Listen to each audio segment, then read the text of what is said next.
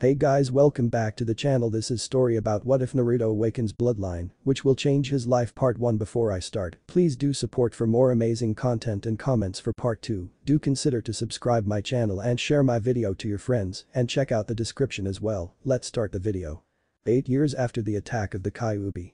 It was a bright and sunny Sunday afternoon in Konohagakure. It was quite hot this time of day as well, but that wasn't such a surprise considering that Konoha is in Hai no Kuni.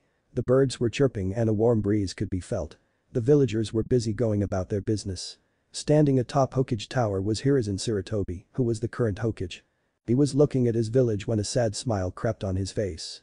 "Minato, thank you for saving our village. If only I could have helped to prevent such a sacrifice. If only people would have honored your last wish," he thought. He didn't have much time to think about the past when he heard someone's steps behind him. When he turned around, he saw his secretary, Yumi. She was an attractive woman in her mid-20s. She had shoulder-length brown hair which she kept in a ponytail, and she also had narrow dark purple eyes. She wore a white sleeveless blouse, navy skirt which went to her knees, and pair of simple civilian boots. "Okage-sama, Iruka-san requests an audience with you," she said. Hiruzen looked at the village for one last time and sighed. "Send him to my office and tell him I will be there in 5 minutes." "Very well, Hokage-sama," she replied respectfully, bowed, and left. "I wonder what he wants. It's very rare that he comes to see me," the old Hokage thought, and after a minute, left. Hokage's office. "Hello Iruka," welcomed the old Hokage. "So, tell me, why did you want to see me?" "Well, I wanted you to sign this." Iruka stuttered, then gave the Hokage a sheet of paper. When the Hokage read through everything, he raised an eyebrow. "Field trip, huh? Why so sudden?" the old Hokage asked. To be honest, he was quite surprised because he didn't expect the first-year academy students to go outside of the village. Usually this kind of field trip only happened in the 3rd or 4th year. "I decided to do it this year because my class is quite promising. We will be alright. Mizuki will help me watch the kids. And it's not like it will happen tomorrow. I plan to do it after 3 weeks so I can prepare them," Iruka replied calmly. He really believed that his students were the most promising and gifted students in all academy history after the Yondaime. The old Hokage thought about it for a while. "Very well then, I'll sign this form and allow you to take kids on a field trip. In 3 days' time I'll inform the guards about this." Iruka smiled and thanked the old man. "Thank you. I shall go now and inform the kids." Iruka bowed and walked slowly towards the doors. Before Iruka could exit the office, the Hokage asked, "Tell me, Iruka, how is Naruto?" "Naruto? Well, Naruto is being Naruto, doing pranks, being a loudmouth and missing classes. His grades are not high as well." Iruka stopped for a second and thought about something. "But I feel that he is hiding something, like he is acting or it's some kind of facade." "What do you mean?" the Hokage asked curiously. "Well, sometimes during lessons when I ask him a question, I can see in his eyes that he knows the correct answer, but for some reason he gives me an incorrect one instead. Also, in sparring matches I can see that he has good taijutsu stances, but he never shows how good he is for some unknown reason. If he keeps this up, he will be the dead last. It's still the 1st year, though." Iruka replied with a sad expression. He knew that Naruto didn't have any family and that he lived alone. That's why Iruka befriended Naruto and acted like an older brother figure to him, but he never helped him in any academy subjects because it would look like favoritism. But it was not like Naruto ever asked anyone to help him. The academy teacher knew what his students were capable of, and Naruto was capable enough to get good grades. "Have you talked to him about that?" "Maybe if you talk to him, he won't act like that and will actually try anyway. Thanks for telling me this. You may go now," the old Hokage replied with a kind smile. "Hi, Hokage-sama," the teacher answered and left the room. Hiruzen looked out the window for a minute and then returned to the nightmare of all Kage's paperwork. One thought slipped through his mind: be safe. Next day in the academy. Iruka stood in front of the class, ready to announce the news about the field trip to everyone. He didn't have many students. There were some kids from shinobi clans and some civilian kids. Everyone was talented though, and everyone was ready to go on the field trip. At least, he thought so. "Okay class, calm down and listen," Iruka called out, hoping everyone would listen. But that wasn't the case. It looked like no one even heard him. "Shut up," Iruka shouted. While he thought this happens every single day, the class went dead silent and turned their attention to the teacher. "I talked to the Hokage yesterday and..." He couldn't finish because Naruto, who sat next to Sasuke, interrupted him. "Did he allow you to teach us some kind of cool jutsu?" "No." Once again he couldn't finish the sentence. "Oh, maybe he will take us on some cool mission?" Naruto asked curiously. Shikamaru had enough of Naruto's shouting. "Oi, Naruto. We're not even genin, so no one will take us on any kind of mission. And we will not learn any jutsu until next year because we haven't started to learn how to mold and use chakra. So calm down and listen what Iruka-sensei wants to say and let me sleep. Geez. Fine. But just because you don't know how to mold and use chakra doesn't mean everyone else here doesn't know how to. Naruto replied angrily. Shikamaru glanced at Naruto in curiosity. I'm sure that no one here knows how to use chakra, even for a simple bunshin. Maybe he meant that he can do that. I doubt it, though. After that, he decided not to bother himself with this topic. But he wasn't the only one who shared his thoughts. Ino, who had overheard Naruto's conversation with Shikamaru, said, Naruto, I'm sure that no one here knows how to properly use chakra, even for simple bunshin. The academy starts teaching it in the second year, and those who are from a shinobi clan start learning it from their parents when they turn 9 years old. So don't say such stupid things, baka. DCH, whatever the blonde muttered. But Iruka knew better. If Naruto said something like that, then Naruto really meant it. And true to Iruka's thoughts, Naruto started to do tree climbing exercises in his free time. He could stand on a tree for an hour, but he kept improving. Weeks ago, Naruto snuck into the shinobi section of the library and read a scroll about chakra control. Well, that had been the first scroll he could get to before the librarian noticed him. The librarian, whose name was Akihiro, wasn't a bad person and didn't treat Naruto like other civilians. He had read books about Fuinjutsu and knew some basics of the art of sealing. But still, he followed the rules and didn't allow civilians to go into the shinobi section, which was why he just asked Naruto to not ever go there until he become a ninja, or he, Akihiro, would have to watch Naruto's every step in library. Naruto didn't want to lose Akihiro's trust and apologized. Akihiro allowed Naruto to keep the chakra control exercise scroll with one condition: to return it when Naruto mastered all the exercises. Seeing Naruto's joyful smile, the librarian smiled as well. Back to the classroom. Iruka decided not to think about Naruto at that particular moment. Instead he said, as I tried to say before. He then sternly looked at Naruto and continued, I talked to the Hokage yesterday and he has given me permission to take you on a 2-day field trip. Immediately he mentioned the word field trip. Everyone started shouting and discussing it with others. Well, not everyone was happy. Some random civilian girl, whose name was Aiko, started to protest. But there are those disgusting bugs. When Shino heard this, his eyebrows twitched. The girl didn't notice it and continued, and where will we sleep? And what about food? And where will we wash ourselves? And Naruto interrupted her. Oi, Aiko, shut up. Bugs are very useful allies in battle. He then looked at Shino, who was a bit surprised that Naruto defended him, and nodded to him in silent thanks. Then Naruto turned back to Aiko. And you are soon to become ninja. When ninjas go out on missions, they will have to sleep outside in almost every mission and find food in the forest if they want to survive. Iruka nodded in agreement. Yes, Naruto has a point there. And it's not like you have to go. If you don't want to, no one will insist. Maybe he's not such an idiot like he acts troublesome, Shikamaru thought. Maybe he will talk to Naruto later to find out for sure whether he is an idiot or not. He wasn't the only one with similar thoughts. So he isn't such an idiot like he wants everyone to believe. I knew something was not right about him. Sasuke thought, then looked at the shouting Naruto and smirked. Shut up. Iruka yelled and received attention from students. There are still some things about this field trip you need to know. First, you have to ask your parents to sign this form if you want to go. He then gave everyone their forms and continued, you have until the end of this week to hand it in. Secondly, the field trip will be 3 weeks from today, on Wednesday, and we will be back on Thursday afternoon. So don't forget to take supplies for a 2-day trip. Now, you are all dismissed for today. But this, everyone nodded and ran out from the classroom. It was not every day the instructor allowed them to go home early, so they didn't need to be told twice. But there was one person who didn't go with everyone else. One Naruto Uzumaki. He sat in his seat with a sad expression on his face. What's the matter, Naruto? Iruka asked with a small warm smile. He already had an idea what was bothering the blonde student. Naruto looked at the teacher and said, well, no one's waiting for me anyway, so I don't have to hurry. Besides, he then looked back at the desk. I don't have parents who can sign this form. Iruka saw how sad Naruto was and he didn't like to see him like that. And he knew what could brighten Naruto's mood. Although he was sure his purse wouldn't like what he was going to do. Naruto. I will treat you to Ichiraku ramen, and once your mood lifts, we can discuss what we can do about this form. Why? Ramen. Naruto shouted and ran out of class. Come on, Iruka-sensei. Iruka chuckled and watched with amusement and wondered how just a single bowl of ramen can change Naruto's mood. Or 2 bowls or 3 or okami. Later at Ichiraku ramen stand. As Naruto ate, he and Iruka had a light talk about various things. When Naruto finished his last bowl for today, which was the 6th, he turned to Iruka with some kind of sad expression. So, what about this form? I can't go with everyone, right?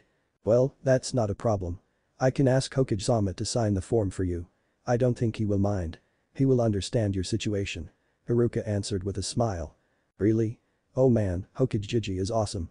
Naruto was very happy. The Hokage always took care of him when he could, and the Hokage was one of the first persons who acknowledged him.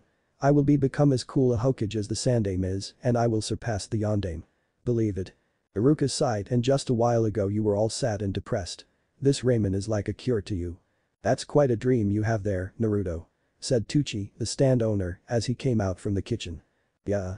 When I become stronger and become Hokage, everyone will acknowledge me.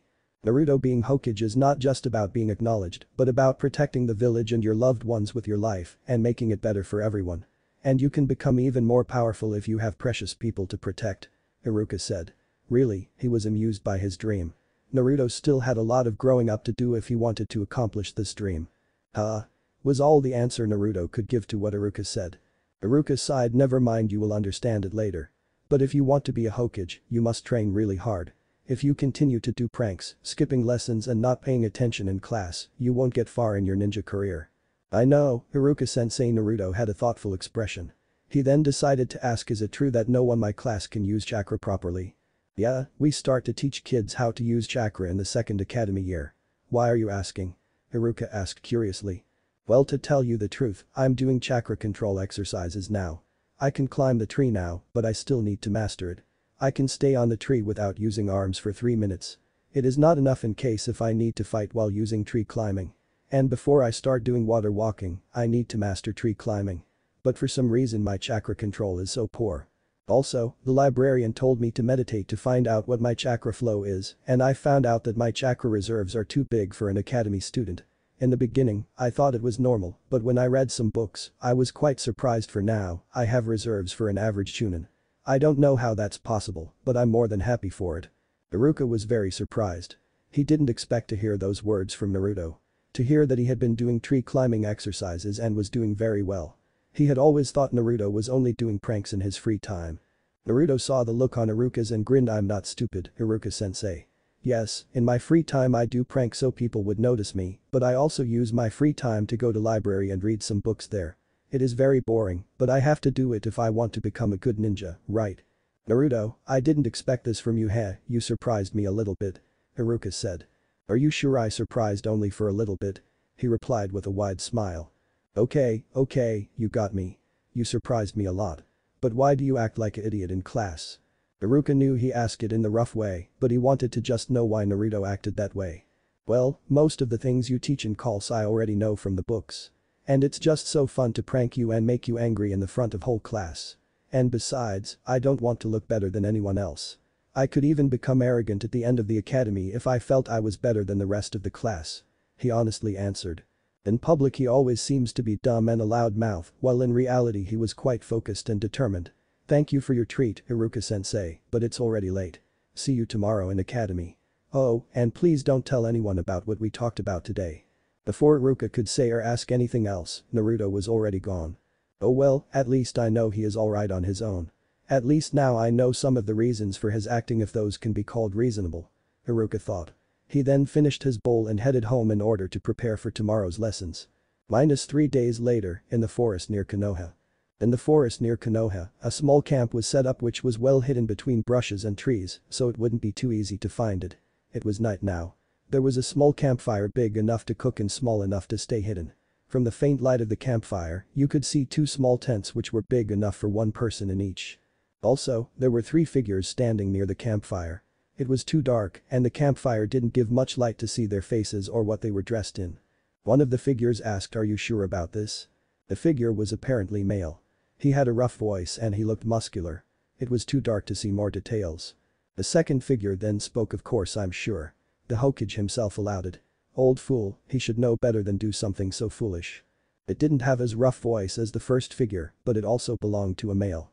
In a dark night you could see that he wasn't as muscular as the first one, and he had shoulder-length hair. It was indeed foolish to allow this trip when the class has so many promising students. Especially those heirs from the clans. If your information is correct, we will get a nice amount of money once we capture some of them, although our priority is the Hyuga heir. What was her name? Hinata no, that's not it Hinata yeah, Hinata, that was her name, right. The third and a final member of the band was a female. She had a beautiful voice, that kind of voice which singers usually would have. She had long hair which reached her shoulder blades and which she kept in a ponytail. Although it was dark, you could see a large bust she had. It wasn't as big as one of the Sanin member had, but still in some years. The first one nodded and turned to the second figure, what if there will be more ninja guarding them? What, you scared, Shigeru? My, I thought you're tougher than that. The female of the band laughed at her teammate. Shut up, Ryoko.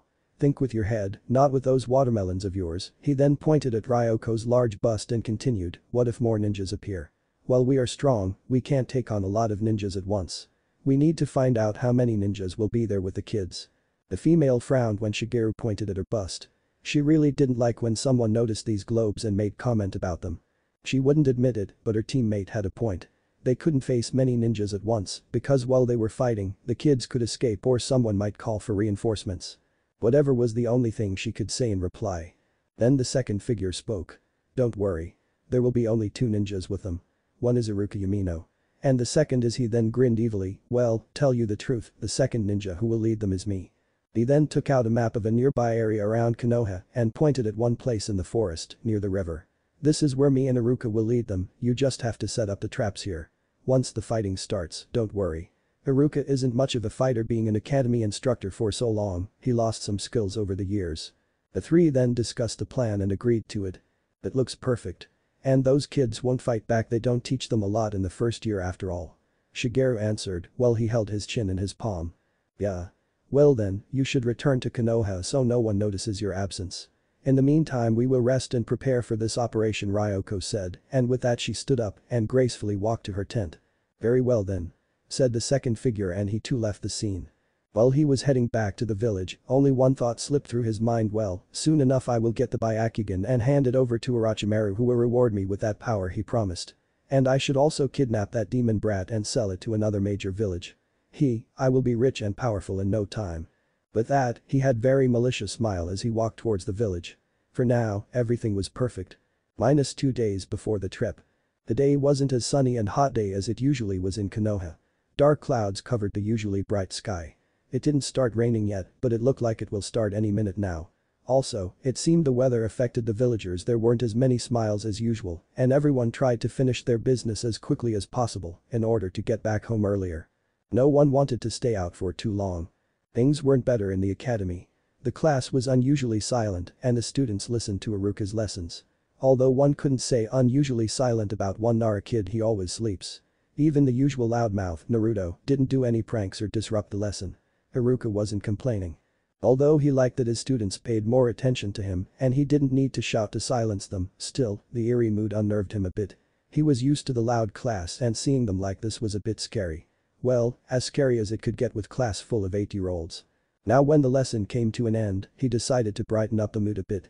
What he was going to say would definitely bring joy to his students' faces. It is almost the end of the lesson. He then stopped, looked at his students and saw some smiles. He then continued, but before you go I wanted to announce 2 things. It's about the trip, so listen carefully. The first thing is there is too many of us and I don't want to scatter you all around the forest in your own tents. So you will need to share with others. Let's see, those who have bigger tents will need share with those who have smaller ones. It will also help you to look out for each other, almost like an experienced genin team. I would say one team should consist of 2 to 4 members.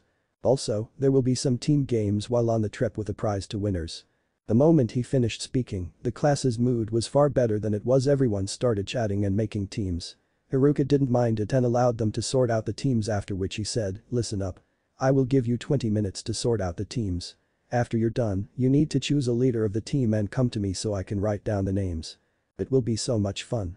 They could sleep in one tent and do so many things together, they wouldn't have to be by themselves. They could share the food. That was the summary of everyone's thoughts. But Naruto wasn't one of them. He had a somewhat sad and disappointed expression on his face. Oh man, this is just great, I don't have a tent at all and nobody will want to share with me.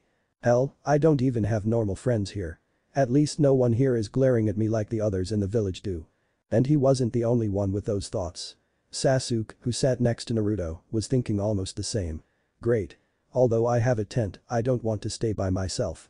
And I don't have any friends here either, so no one will invite me.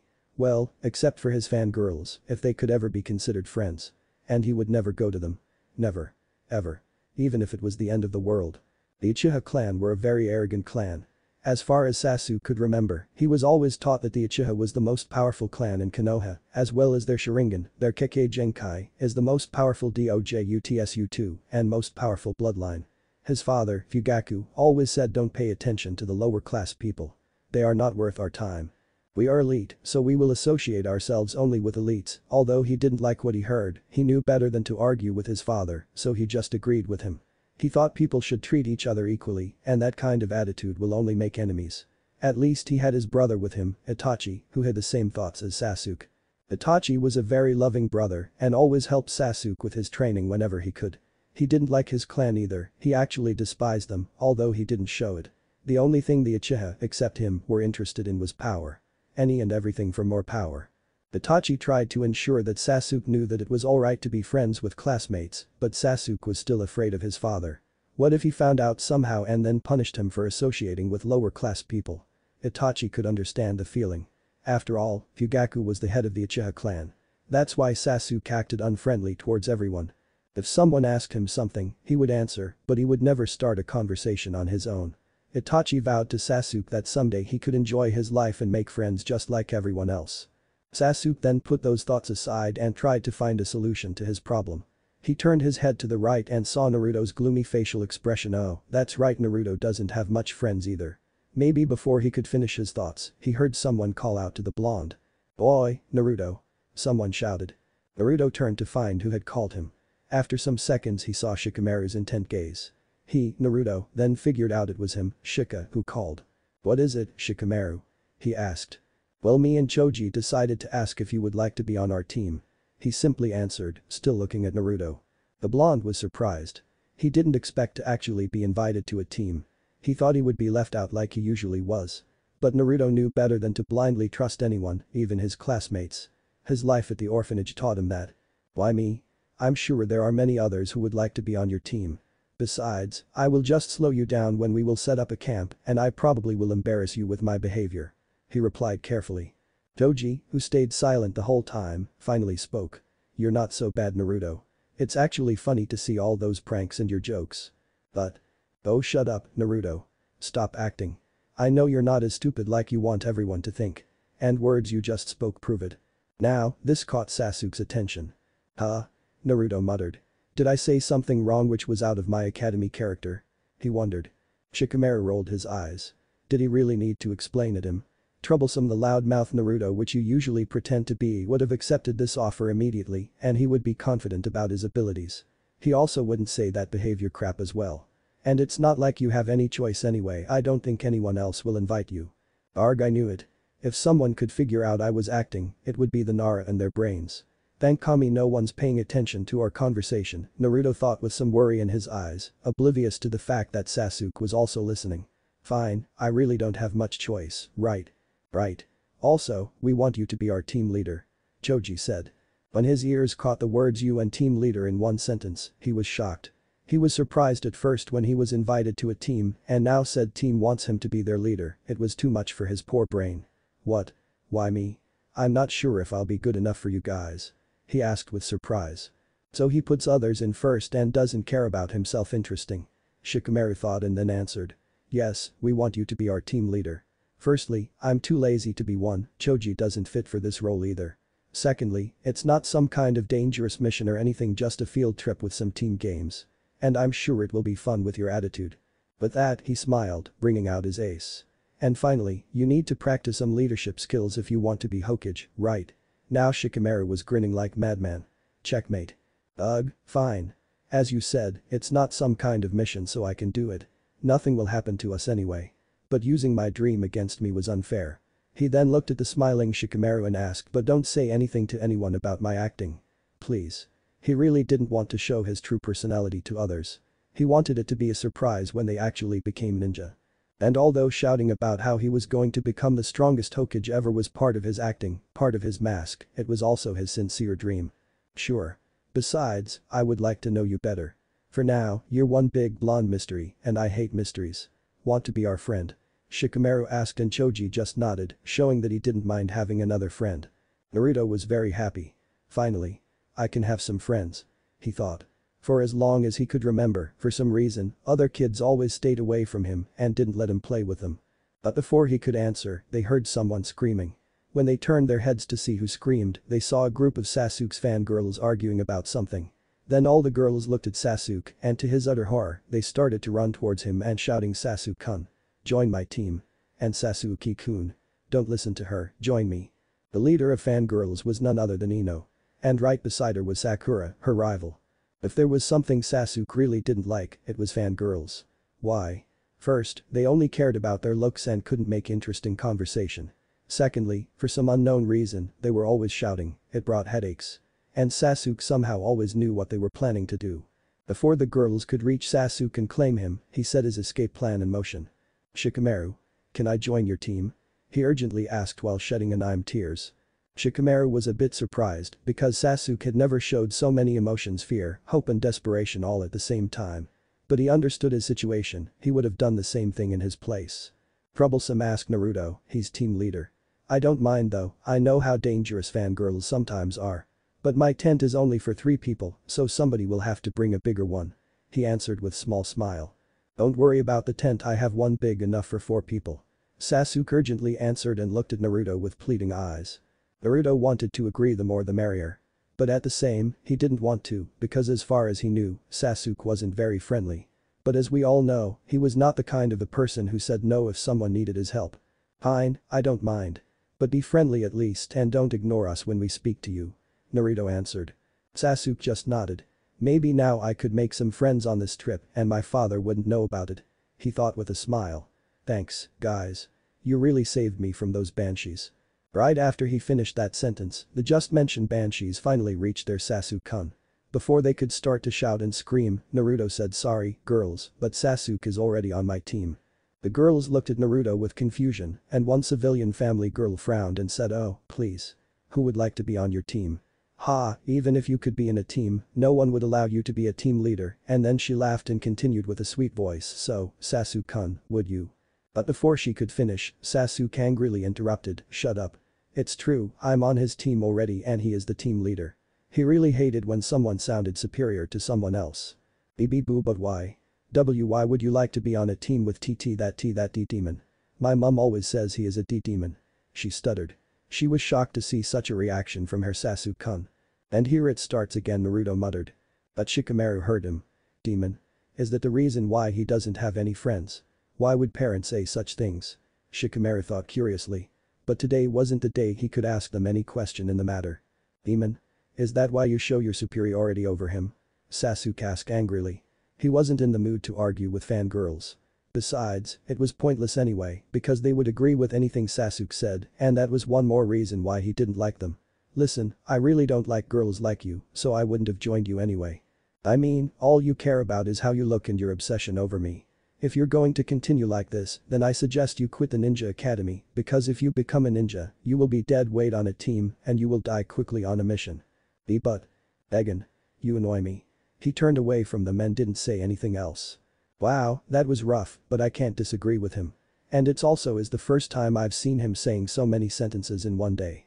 Naruto thought and chuckled. Others were a bit surprised as well, it's the first time they saw this side of Sasuke.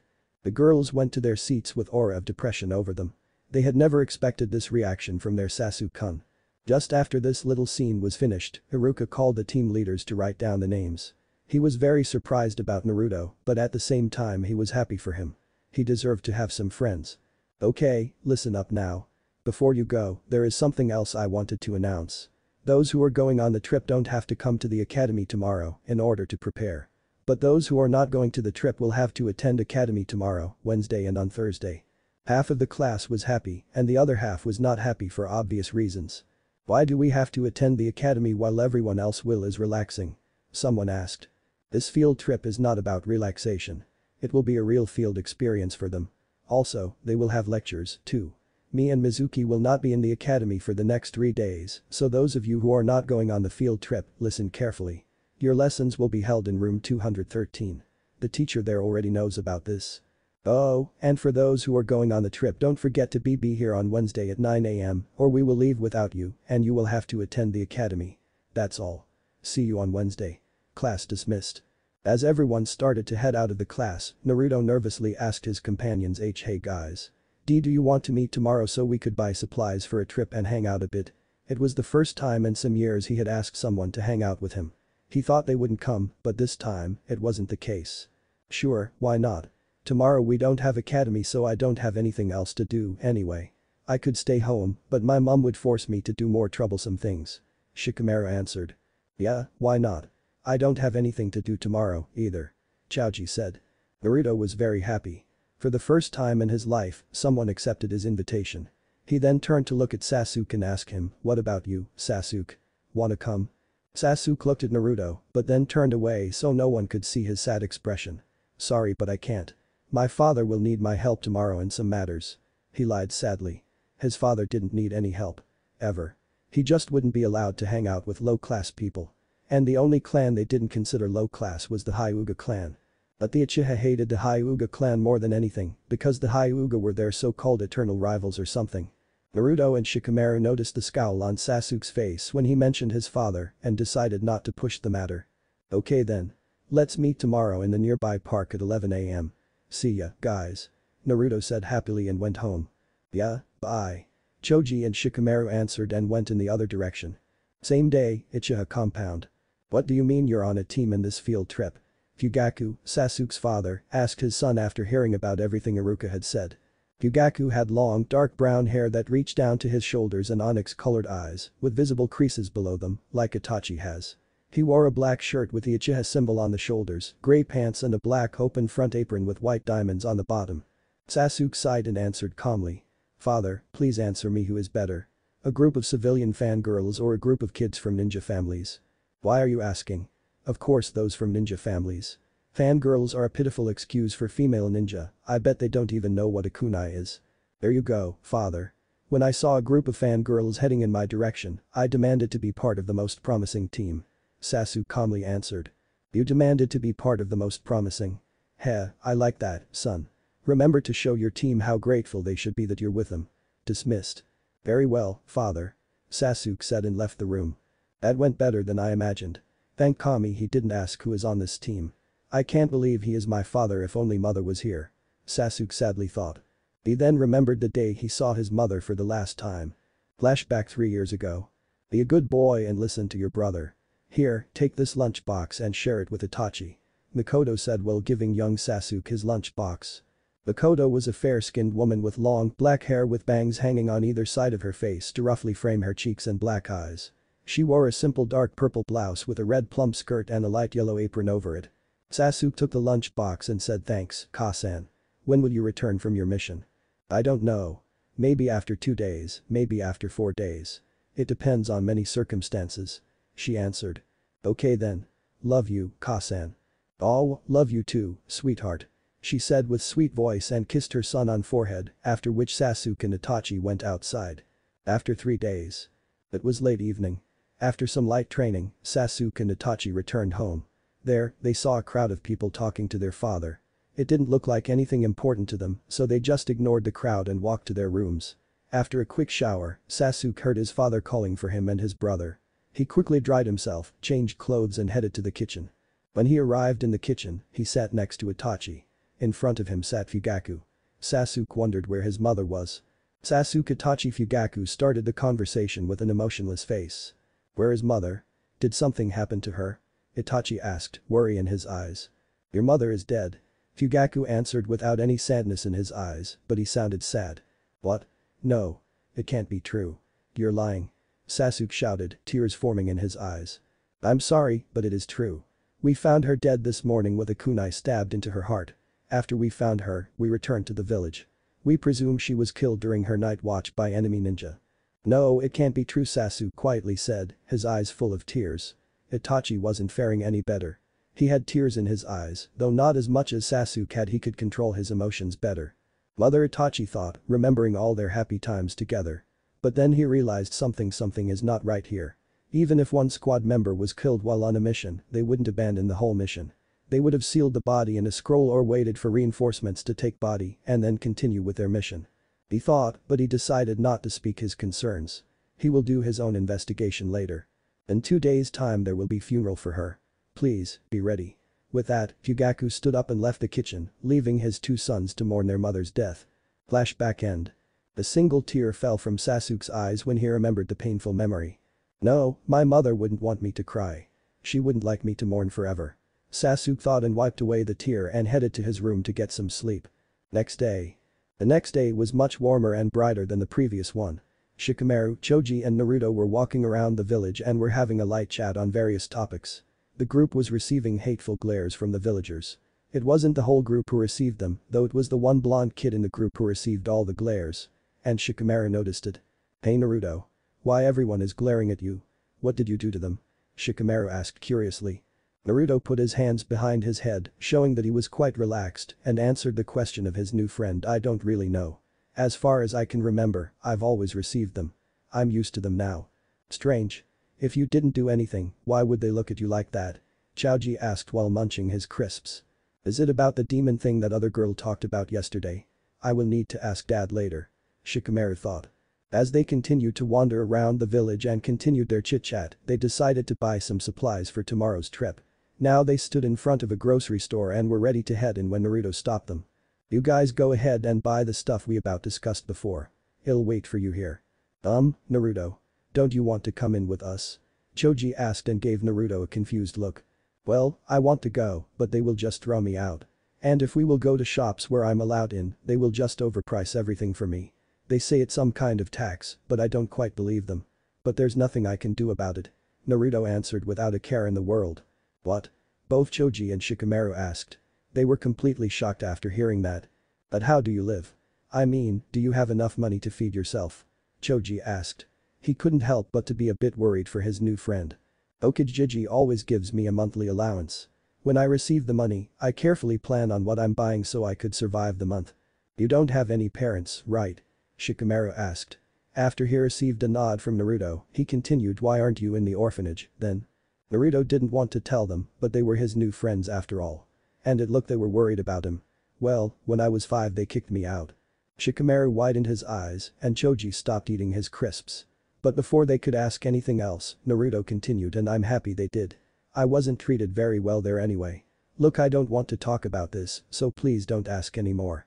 And please don't say anything to others. Both Choji and Shikamaru nodded in agreement and decided to ask him later when he will open up more to them.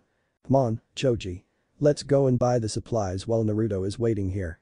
Naruto, meet us here after 20 minutes, okay? Sure. See you later, guys. Naruto waved to friends and decided to walk around the village for a bit, ignoring all the glares. Minus 20 minutes later. As Naruto came closer to the meeting spot, he saw Shikamaru and Choji already waiting. He greeted them and decided to browse through all the goods they bought. Okay, you bought everything we will need for tomorrow, Naruto said. After that, his stomach growled, indicating it was time for lunch. Naruto smiled sheepishly and rubbed the back of his head in embarrassment. Right, wanna come and grab a bite to eat before we go home? Choji smiled. Sure, why not? He answered. Where to? Let's go to Ichiraku Ramen. It's the only place I'm treated with kindness. Naruto answered with a sad smile. Both friends didn't want to argue, seeing Naruto's sad expression, so they just agreed. And they didn't mind ramen either. At ramen stand. Hi Tuchi-jiji, AM-san. Naruto greeted Ichiraku Ramen stand owner and his daughter who also worked there. Both of them were very kind to Naruto and didn't see him as the demon brat as others did. Hey Naruto. Both of them greeted. How are you? AM asked. I'm fine, thanks. I've got a field trip tomorrow, so me and my new friends bought some supplies. We're in one team for this trip. Naruto answered with happy face. New friends? Care to introduce them? AM curiously asked the blonde. Yeah. The lazy-looking one is Shikamaru Nara and the one who is eating crisps is Choji Akimichi. Nice to meet you. I'm very happy for you, Naruto. You finally made some friends. She said with a warm smile. Then they took their seats with Choji sitting next to Naruto and Shikamaru next to Choji. So what are your orders? Tucci asked. 1 miso ramen please, Shikamaru said. The usual, 5 bowls of miso ramen. Naruto said with big smile. Ramen was his favorite food and today he could spend extra for it. Choji was surprised at Naruto's large order and took it as an unspoken challenge and ordered 6 bowls of beef ramen. It was his pride as an Akimichi to out-eat anyone no matter the circumstances. After 20 minutes of eating and chatting, Choji couldn't take another bite. I can't believe it, someone ate more than I did. Choji said to Naruto with respect. Almost no one could out-eat an Akimichi, and just now Naruto did it like it was a piece of cake. Shikamaru was surprised as well. So Choji is not the only one with black hole for a stomach troublesome. Well, ramen is my favorite food after all. Tuchi Jiji, one more bowl of miso ramen please. It will be the last for today. Naruto said. Choji couldn't believe Naruto had ordered another bowl. He had eaten 10 bowls, and Naruto is ordering 12th. Naruto. It doesn't mean I will lose next time. He said in a challenging tone. Shikamaru cried in tears and said, why do all my friends have to eat so much? Why does no one else enjoy sleeping or watching the clouds as much as I do? Choji and Naruto laughed at their friend's antics. Someday, you will meet that kind of person, Shikamaru. They then paid for their food, said goodbye to each other and went home. Next day.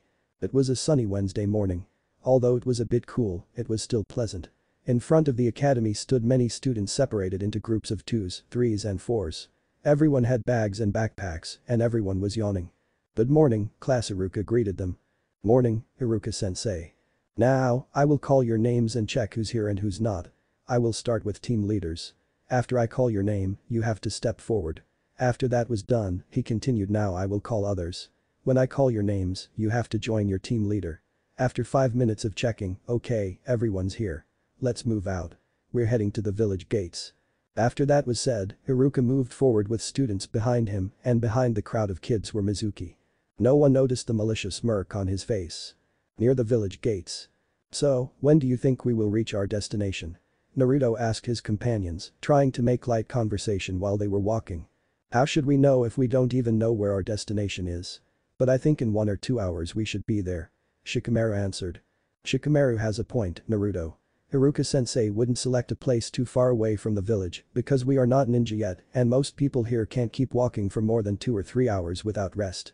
Sasuke answered with a smile. He was happy he could finally talk with someone and not have to be afraid of his father. Hey Sasuke Munch, how come you're actually Munch talking with us?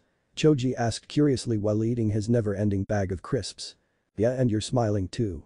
Something's wrong here. Now who are you and what did you do to the breeding Uchiha? Naruto added with a small chuckle. Sasuke's eye twitched in annoyance. Just because I don't talk in class and act like breeding Uchiha doesn't mean I'm one. Shikamaru rolled his eyes and sighed, geez. My class is full of clowns and actors. I sometimes wonder if this really is a ninja academy and not some theater school. Oh really? Then why do you act like breeding Uchiha when you can easily make friends like everyone else? There you go. Naruto laughed. What about you? I'm sure if you didn't act like an idiot, you could make friends as well, Sasuke answered with a victorious grin as he saw how it silenced Naruto. But he failed to notice the sad expression on his face. It didn't go unnoticed by Shikamaru and Choji. Shut up, idiot. Shikamaru whispered so Naruto couldn't hear him. When he saw Sasuke's confusion, he decided to elaborate. Do you remember what that girl said to him yesterday in class? After getting a nod from Sasuke, he continued, then it shouldn't be that hard to realize why exactly he didn't have friends. For some reason, parents tell their children to stay away him. After hearing that, Sasuke's eyes narrowed. He then whispered back to him, I thought it was the way she showed her superiority over Naruto. Choji shook his head no. Munch, he told us yesterday Munch he was treated that way Munch ever since he can remember Munch. But he Munch doesn't know why. Yeah. And we saw how villagers were glaring at him yesterday when we met up. Why would anyone do that to him? Sasuke asked. Shikamaru shrugged. No one knows. But this topic is a bit painful for that troublesome blonde. When Sasuke looked at said blonde's face, he saw an expression of pain and sadness. Almost the same expression Sasuke sometimes sees in a mirror. He then realized Naruto had it worse than he did. Naruto, oblivious, as always, to the whispering, decided not to think about his past and changed the topic. Hey, guys, wanna pull some pranks on sensei or the other kids? He asked while grinning like mad. Sasuke smirked and was relieved at Naruto's sudden change of mood. Shikamaru and Choji just smirked, showing they agreed with him. Unknown to them all, even for the two Chunin, they were followed and watched. They were followed by a man wearing a weasel mask, indicating he was an Anbu member. He was none other than Itachi Uchiha. He wore black pants, short-sleeved shirt and grey chest armor, metal arm guards and gloves. He also had a simple sword on his back. He was happy seeing his brother laughing with his classmates. Sasuke would have been able to do that long ago if it weren't for their father. Just thinking about their father made Itachi frown. He then remembered why he was there. Flashback. One day before the trip. You summoned me, Hokage-sama? Itachi asked the leader of their village. Hiruzen looked at Itachi with tiredness present in his eyes.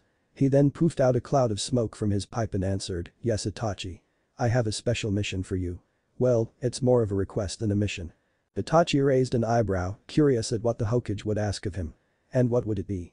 As you may know, the kids in the academy have a field trip. When he received a nod from Itachi, he continued, I want to ask you if you could keep an eye on them until the trip ends. Now Itachi was curious why the Hokage would request such a task. After all, there would be 2 Chunin with the kids. But why, Hokage-sama? From what I've heard, this trip is not far from the village, and there would be 2 Chunin with the kids. Why should an Anbu watch them? You have a point there, Itachi, but my intuition tells me something is going to happen. Maybe I'm just being paranoid. 8-year-old kids outside the village, and most of them are clan heirs. A lot can happen. He poofed another cloud of smoke. Still, I can't get rid from this feeling, that's why I want to give them some extra protection. Just in case if something happens. Hokage answered. I see. Very well, I accept your request. It will also be interesting to see how my brother interacts with others. Itachi said with a small smile. He really wanted to see if Sasuke could still make friends after so much time without normal socializing. Thank you. Make sure to stay hidden also, do not interfere unless it's a life and death situation. I feel something's going to change in this trip. Something very important is going to happen. What do you mean, Hokage-sama? I do not know, Itachi. Interfere only if it is life and death situation, understood? The old Hokage ordered with power behind his words, showing why he was still the village leader. Despite Hokage's tone though, it didn't affect the young Uchiha genius. He was a professional and only few things could scare him. Hi, Hokage-sama. I will leave now and prepare for the 2-day trip. When Itachi received a nod from his leader, he left, still wondering what old Sarutobi meant. I still can't shake this feeling. The Hokage thought. And when he saw a pile of papers in front him, he frowned. Ugh, this paperwork will kill me one day. Flashback end. I still can't see what can go wrong here. But if Hokage-sama is right, then I better keep my eye on them. Itachi then focused on his mission, if this could be called a mission for an Anbu captain, and continued to watch the kids while he was trying to keep hidden. Well, he didn't need to try after all, they were only a bunch of kids and 2 Chunin. Back with the kids. An hour and a half had passed since they left the village. Now the kids and the 2 teachers were standing in a nice forest clearing surrounded by trees which was lit by sunlight. The shadows from the trees gave a mysterious and beautiful sight. One could hear various birds chirping and singing from the trees as well. You could even hear the bubbling of a stream or a small river nearby. The water gave off a nice and fresh smell in the clearing, while the sound of the rushing water also gave off a relaxing sensation. If one looked closely, one could also spot some forest animals between the bushes. Rabbits, small foxes, squirrels and many more wildlife. The kids widened their eyes when they saw the beautiful clearing, smelled the fresh air and saw the wild animals. Never in their lives had they seen something so beautiful, not even in Konoha. They were happy they went on this trip. The kids hope this will be the place they will stay. Perfect spot. Iruka thought, with a large smile while breathing the fresh forest air, free from village's various scents. Okay, listen up. We'll make our camp here. I want each team to set up their tents in 30 minutes. Make sure you're not very far away from other teams. Then we will have a 1-hour break, where we will eat and relax. Then for 3 hours you will have a lecture with me and Mizuki-sensei here and some light activities. After that, we will have our first team game. Is that clear? Hi, sensei. Everyone said in unison. Iruka smiled and continued, do not wander too far away from the camp or you will have to spend the rest of the trip near me. Now, go prepare your tents. With another hi in unison from everyone, the kids started to unpack their bags and start building their tents. The first team to complete this task was none other than Naruto's team. They did everything in 10 minutes, in which Naruto showed great organization and leading skills, as great as an 8-year-old could have, where he assigned his teammates various tasks. Sasuke and himself were setting up the tent, Choji went to gather some dry logs, or sticks or whatever cold burn, while Shikamaru set up the fireplace and put food on table, if a wooden plate on 2 wooden logs. Which Choji brought could be considered a table. Their small camp was not too far from forest, next to a large tree, the largest in the clearing. Naruto chose this place because he knew his friend Shikamaru liked to watch clouds. It was more comfortable to lay on a tree branch and stare at the sky than lay on the ground. Anyway, they were quite happy they finished first, that meant they had more free time, which they used to chat and get to know each other better. The second team, which finished in 14 minutes, was Shino's team, consisting of Shino, Kiba and Hinata. Isn't it ironic? They were not far from Naruto's team. Kiba took care of finding something to burn, seeing he had the most energy. Shino was setting up the tent, while Hinata was busy doing her magic near the fireplace and preparing the food. After everything was done, they decided to explore the beautiful clearing. Shino was interested in bugs, obviously. Hinata was wondering if there would be any medical herbs in the forest. She had a book in her hand with various pictures with plants. Kiba was being Kiba running around and trying to come up with something fun to do. The third team, which finished in 19 minutes from the start, was Sakura's team, consisting of Sakura, Ino and two random girls whose names were Seiyu and Hinajiku. Naruto's team were impressed, especially Sasuke. They expected this team to finish the last and complain about whatever fangirls could complain about in the forest. Well, Seiyu and Hinajiku were complaining and didn't do much. Both of them got the food, set up the fireplace and just sat there, waiting for something, while Sakura was setting up a tent with a victorious smile and Ino was searching for wood with a frown. The reason for that was because Sakura and Ino were arguing about who will set up the tent. Why they were arguing, no one will ever know. But it seems Sakura won. Now both girls were searching for Sasuke-kun to spend more time with him, to Sasuke's horror, while the other two were just sitting near fireplace and waiting for something to happen. At least now Ino and Sakura didn't call Sasuke theirs. They agreed to spend more time becoming a ninja, hoping it will get Sasuke's attention, but they were still the fangirls. It's a good thing that Naruto's team were hiding in their tent so the girls wouldn't find them. To be more precise, wouldn't find Sasuke. The other kids managed to complete their task before 30 minutes had passed. Okay, time's up. Those who didn't manage to set up everything, you will do it later. Now everyone come here so we can begin our lesson. Iruka shouted so everyone could hear him. Almost everyone frowned and then sighed. Even outside of the academy they would get their lessons. Someone even muttered troublesome. You can try and guess who it was. As the kids gathered in front of their teachers, Mizuki decided it was the time to set his plan in motion. He secretly made some hand signs behind his back so no one would notice them. After that was done, three figures behind the tree saw the signs and started their plan. They quickly did half-dozen hand seals in complete sync, ended on the ram seal, and muttered release. After that was done, the area and clearing where everyone was slowly filled with invisible chakra. This chakra came from 4 seal tags that were placed around the clearing. Also, there was a well-hidden 5th seal not far from kids. The 5th seal attracted chakra from the other seals, thus leading chakra to clearing. But that wasn't the only purpose of the 5th seal. One of the figures did another set of hand seals and calmly said silent dream. After that, the 5th seal glowed a bit and all the chakra in the area was filled with various drugs. Everyone in the area suddenly felt tired and their eyelids became heavier. Most of the kids were already on the ground, sleeping. The only ones left standing were Naruto, Iruka, Mizuki, Sasuke, Shikamaru and Shino. Although the latter three were barely fighting back the sleep, after a moment they all collapsed, unable to continue. On the other hand, Iruka wasn't affected because he had some experience by being a Chunin and felt the Jinjutsu, he dispelled it and Mizuki did the same. Naruto was feeling a bit tired, but he also could fight back thanks to demonic chakra mixed with his normal one, thus this kind of Jinjutsu didn't work on him. So Hokage-sama was right after all. But I can't intervene now, I need to find out who attacked them and why. Itachi thought. He reduced the distance between those who were still standing and suppressed his chakra as much as possible in order to stay hidden. What the hell? Shouted Iruka. Mizuki. Check the perimeter and send word to Hokage-sama, meanwhile I will check on kids. That won't be necessary. Mizuki replied, grinning. 3 figures then jumped from the forest side and stood next to Mizuki. After that, they took off their cloaks and showed themselves. To the right of Mizuki stood a female, Ryoko. She had a round face, narrow, green eyes, and brown hair which reached her shoulder blades, which she kept in ponytail. She wore a long green Chinese-style dress with slits on the either side for easy movement, which reached a bit past her knees. Under the dress she had a mesh armor and tight shorts. Also, she wore a simple pair shinobi sandals. She had a shuriken holster attached to her right thigh for easy reach. To the left of Mizuki stood a muscular man Shigeru. He wore a pair of shinobi sandals, Anbu pants which reached his ankles, grey shin pads, a muscle shirt and arm guards. He had a kunai holster attached to his left thigh. He had short brown hair. Both of them wore hit I-8 with a music note on their forehead. What's the meaning of it? Mizuki, who are they? Iruka worriedly asked. Yeah, Mizuki, tell him who we are and why we're here. Ryoko said with a smirk. Don't be stupid, Ryoko. Why would we want to tell our plans to an enemy? Shigeru said with annoyance. He wanted to finish as quickly as possible. He has a point, Ryoko. Now, Iruka, hand over Hinata and Naruto, and we will leave you alive. Mizuki said with a grin. What? Iruka-sensei, what is Mizuki-sensei talking about? Naruto asked. To say he was a bit confused would be a misunderstanding of the century. I don't know Naruto, but listen. Run to the village and inform Hokage about what happened here and request help. Iruka answered. Ah, he is not going anywhere. You see, we need the demon brat for our plans. Mizuki answered, chuckling.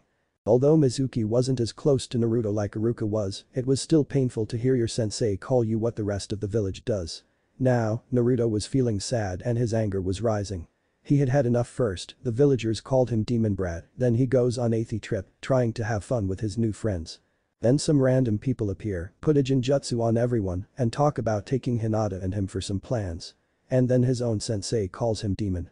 Why, Mizuki? Why does everyone calls me demon? Why do you? Naruto demanded, while having tears in his eyes. You really wanna know? Mizuki smirked, fine. No, Mizuki, you can't. It's an S-class secret. Iruka tried to reason with the traitor. Who cares about that? I'm no longer a ninja of this pathetic village. Ryoko, Shigeru, handle Iruka and then take the Hyuga. I'll take care of this demon. Mizuki said.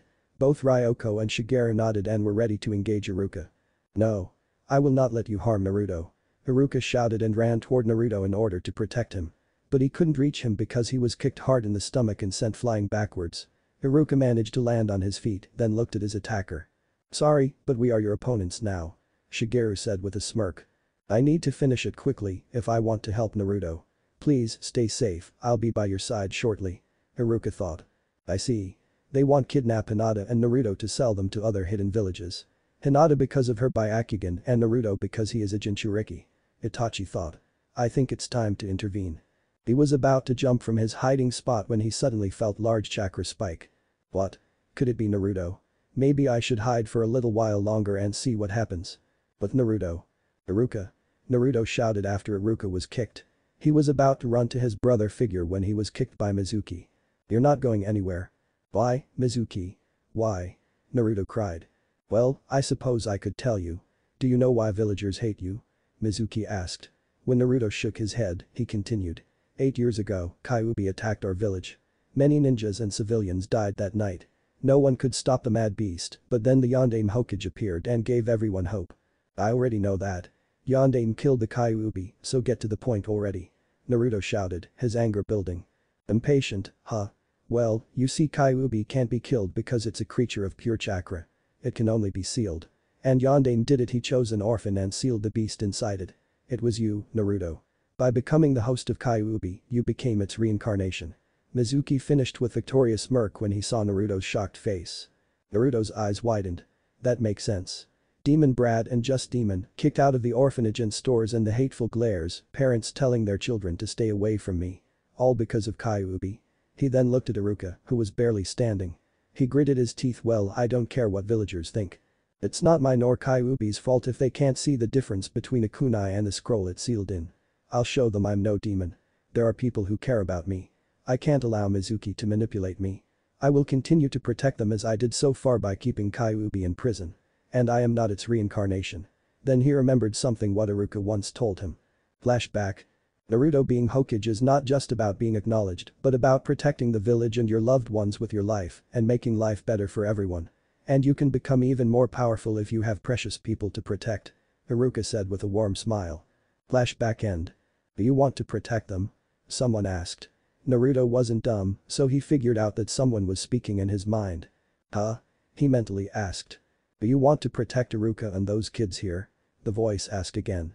From the corner of his eyes he saw how Iruka was being beaten. He didn't have a choice. I don't know who you are, but yes. Protect my precious people. I don't know why I still love this village, but I will protect it with my last breath.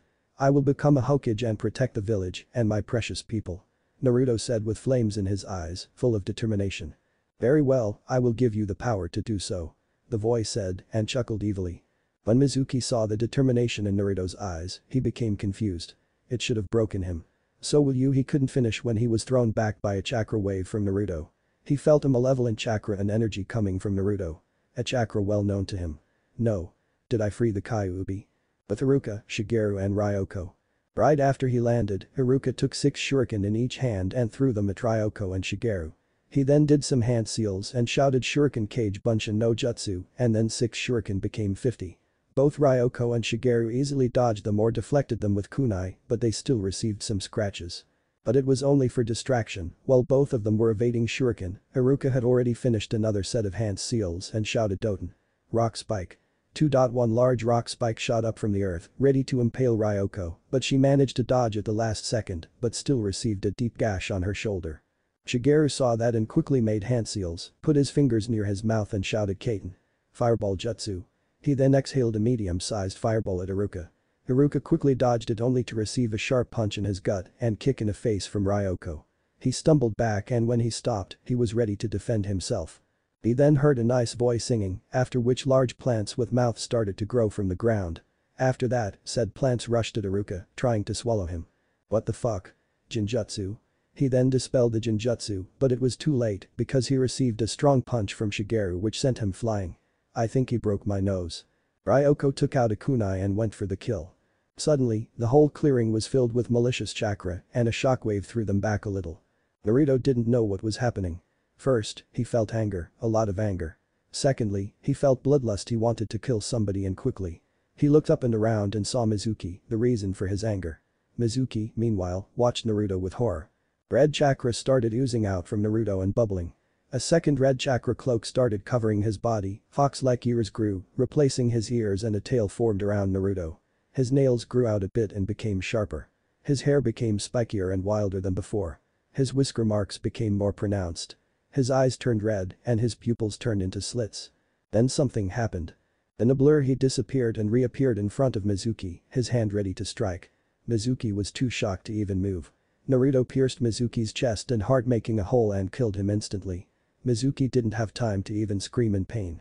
Naruto then took out his hand from the hole and blood started to spray out, covering him in it. Naruto then turned around and glared with his slitted eyes at Ryoko and Shigeru, who were shaking with fear.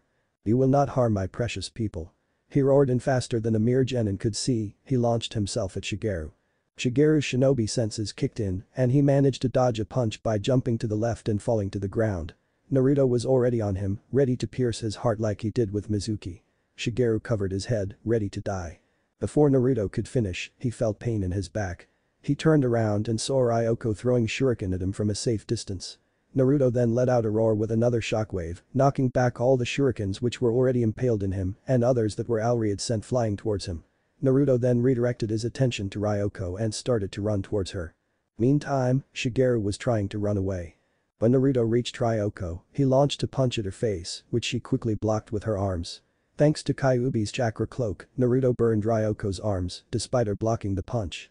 Naruto then quickly kicked her and she couldn't block it. She stumbled back and before she managed to push back the pain from the recent kick and burn, Naruto was already on her, impaling her chest. More blood spilled out from the hole and Ryoko fell down, lifeless. Naruto then turned around for his last target but couldn't find him. No. I must find him. I must find him and kill him or he will hurt more people. He will hurt more of my precious people if I do not kill him. Naruto nervously thought. Then another large chakra wave erupted from Naruto. His eyes began to hurt. He started to scream. He didn't see his blue and silver chakra come out of him and begin to swirl around, merging with the red one. He let out another painful scream. WWH, what's happening? Iruka asked himself with fear in his eyes. Fear for Naruto. I have to intervene or this will turn ugly, Itachi thought worriedly and jumped out from his hiding spot. Are you alright, Iruka-san? Itachi asked. Anbu? What are you doing here? No time to explain. Can you wake up the kids and lead them to a safe location? Why yes. Good. I'll take care of Naruto-kun. Itachi said and when he saw the worry in Iruka's eyes, he smiled under his mask and said, even in this state you're protective of him, right? Don't worry, I will not hurt him. I will just try to suppress the demon's chakra. Little did he know what was happening in Naruto's mind. Mindscape. It looked like some kind of sewer or underground bunker with various tunnels and pipes along the wall and ceiling. There was also water which could reach a human's ankle. In front were large cage-like doors with a simple paper with the word seal in kanji instead of a keyhole. Behind the cage sat the nine-tailed fox who was grinning like mad, enjoying the feeling of killing. It three couldn't see, smell or feel anything outside of the cage because of the seal, but its chakra cloak on Naruto was allowing him to feel the outside world, even if it was for a little while. So Kyuubi was laying there, enjoying the sensations, when suddenly blue and silver energy erupted at the end of the tunnel and rapidly went for a cage. Kyuubi saw that and started to feel a bit worried. The silver chakra felt familiar though, but it couldn't remember why. What the hell is happening? What is this chakra? He thought angrily. While the blue and silver chakra was heading towards the cage, both energies started to merge together. After a second, the two chakras became one. It became silver with a blue tint to it. When the chakra reached the cage, it suddenly stopped and started to form a figure. After some seconds, a tall human figure stood in front of the cage. It looked like he was made of silver and blue flames. And it seemed like the figure was looking directly at the Kyuubi. Before Kyuubi could say anything, the chakra figure opened its eyes. Well, to be more precise, those eyes just appeared on the figure. But what shocked Kyuubi the most was what those eyes looked like. A ripple-like pattern around the pupil, with a light purple iris and sclera. Something felt very familiar about it. What the fuck? Who the hell are you and what are you doing here? Kyuubi roared, demanding answers. You will get your answers. But it is time to cure your unstable mind and bring you back. Also, it's time for him to awaken. The figure answered with a powerful yet calm voice. With that, he exploded and once again turned into a sea of silver chakra and tried to enclose Kyuubi. Kyuubi fought back by producing as much chakra as possible, but because of the seal, it was limited in how much chakra it could create. Within a minute of chakra fighting, the silver one won and enclosed the Kyuubi. Kyuubi was completely inside a large, filled-in, silver chakra dome. After a minute, the silver chakra started to sink into the Kyuubi. Kyuubi let out a sharp roar of pain and tried to push back the silver chakra as much as possible, but to no avail. For a quick second, its eyes turned completely purple and then changed back. Now Kyuubi was radiating a orangish chakra. As quickly as everything started, it ended. Kyuubi panted heavily, exhausted. I now remember everything. Oh Kami, what have I done? I need to speak to the kid as soon as possible. Thank Kami I was sealed inside him or I would have never returned. So he is the one. So you were right after all, Dad. Kyuubi thought while smiling. It wasn't one of those maniac grins, it was a sincere, warm smile. Something one would never expect from the king of demons. I still have some chakra left, so use it well and kill that bastard who dared to take away your precious people, kid. As the battle in the mindscape finished up, Naruto's chakra cloak became bright orange, instead of crimson red, it also looked much calmer. Naruto didn't feel any negative emotions anymore, instead he felt peaceful like he finally found something he had been searching for ages he felt like he was in a sanctuary now. Also, he was radiating the same calm aura, chakra, sensation, call it whatever you like, all across the clearing. This chakra was also affecting everyone unconscious slowly, very slowly, the genjutsu, which was cast on the kids, began dispelling. Then he opened his eyes. He was surprised. He could see so much further now and so much clearer. He could see various chakra signatures which nearby people radiated. He didn't know it, but his eyes had changed. His bright blue eyes had been replaced by a ripple-like pattern around the blue pupil, with a yellow iris and purple sclera. Around his pupils were two thin slits, like the Sharingan Tama 4. He looked around and saw Shigeru running away. Unconsciously, he focused on the retreating figure and channeled chakra to his right eye. Unknown to him, the two slits in his right eye started to spin. After a second, he saw a kanji for mark appear on man's back. The kanji glowed a bit. Now, somehow, Naruto knew just how far Shigeru was. Naruto then ran towards Shigeru at incredible speeds, reaching him in 5 seconds. Before Shigeru could react, he was impaled through his chest from behind. The last thing he saw was a bloody hand sticking out from his chest, blood dripping on ground. He then fell to the ground, lifeless. After that was done, Naruto returned to Iruka. He stiffened when he saw a man near him, but relaxed when he realized it was Konoha Anbu. "Iruka-sensei, are you alright?" Naruto asked. Both Itachi and Iruka stared at Naruto in awe and shock. Awe, because of his chakra cloak which radiated calmness instead of malicious bloodlust and was bright orange instead of crimson red. Shock because of his eyes. Rinnegan. Itachi stuttered in his mind. Impossible. He has the legendary Dojutsu. But it doesn't look like legends described. It should have been with a light purple iris and sclera and black pupil. Maybe it's evolved. Maybe that's what Hokage-sama meant, he thought with awe. Iruka had the same thoughts, but then he remembered his student asked him a question. Why yeah, Naruto. I'm fine, thanks. You saved me here. Iruka-sensei, do you hate me? I mean because of Kyuubi? Naruto asked with worry. No. Of course I don't hate you. You're like a little brother to me. And I can tell the difference between a beast and a human. You're completely human, Naruto, and I never hated you. Iruka said with a warm smile, forgetting about the changes in Naruto's eyes. Thank you, Iruka-sensei. Thank you very much. Answered Naruto with a bright smile and a single tear falling from his eyes. His eyes then turned back to his normal ocean blue and his orange chakra cloak disappeared. He then fell unconscious to the ground as the kids finally woke up. When the kids woke up, the first thing they felt was calmness in the air and saw Naruto standing in an orange chakra cloak with fox-like ears and tail sticking out from it. Then they saw Naruto fall unconscious. Naruto. Sasuke, Shikamaru and Choji shouted, worried for their friend. Little did they know said friend saved all of them from Kami knows what. -2 minutes before battle in Mindscape. Somewhere in a megacur. Shinra Tensei shouted Nagato, throwing Hanzo back with an invisible force. Hanzo stopped when he hit the wall of a nearby building. This fight was lasting for too long, Hanzo was already exhausted and can barely stand. Who the hell is this guy? And what's with those eyes? Any jutsu I throw at him, he just absorbs or repels. He thought with a scowl on his face. How can I win? No, the right question is. Can I win?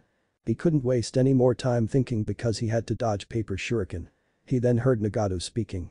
Your time has come to an end, you're already exhausted and I can still fight. Be honored, for you will be the first step towards a greater good. Your pain will be the first of many. Nagato calmly said, his voice void of emotion.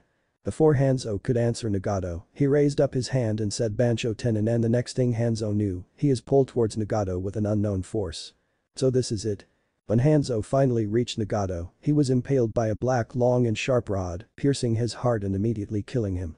Just as Nagato did it, he quickly turned around and stared into the distance. Unknown to him, he was staring directly at Naruto as he awakened his Rinnegan.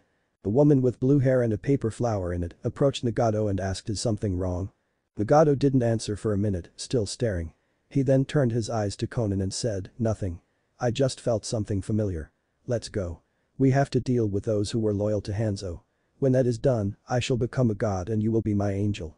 Yes Nagato. From this moment onward, my name is Pain. With that, both figures walked deeper in the town, killing everyone in their path who were still loyal to Hanzo. Soon, I shall bring peace to this tainted world because I was chosen to do so. Drip. Drip. Drip. Was the only thing Naruto heard when he woke up. He looked around and tried to figure out where he was. It looked like some kind of sewer or underground bunker with pipes running along the walls and ceiling. The place looked creepy. Where the hell am I? Naruto asked himself. He tried to remember what happened and how he ended up here. Slowly, his memories came back to him. Oh, that's right.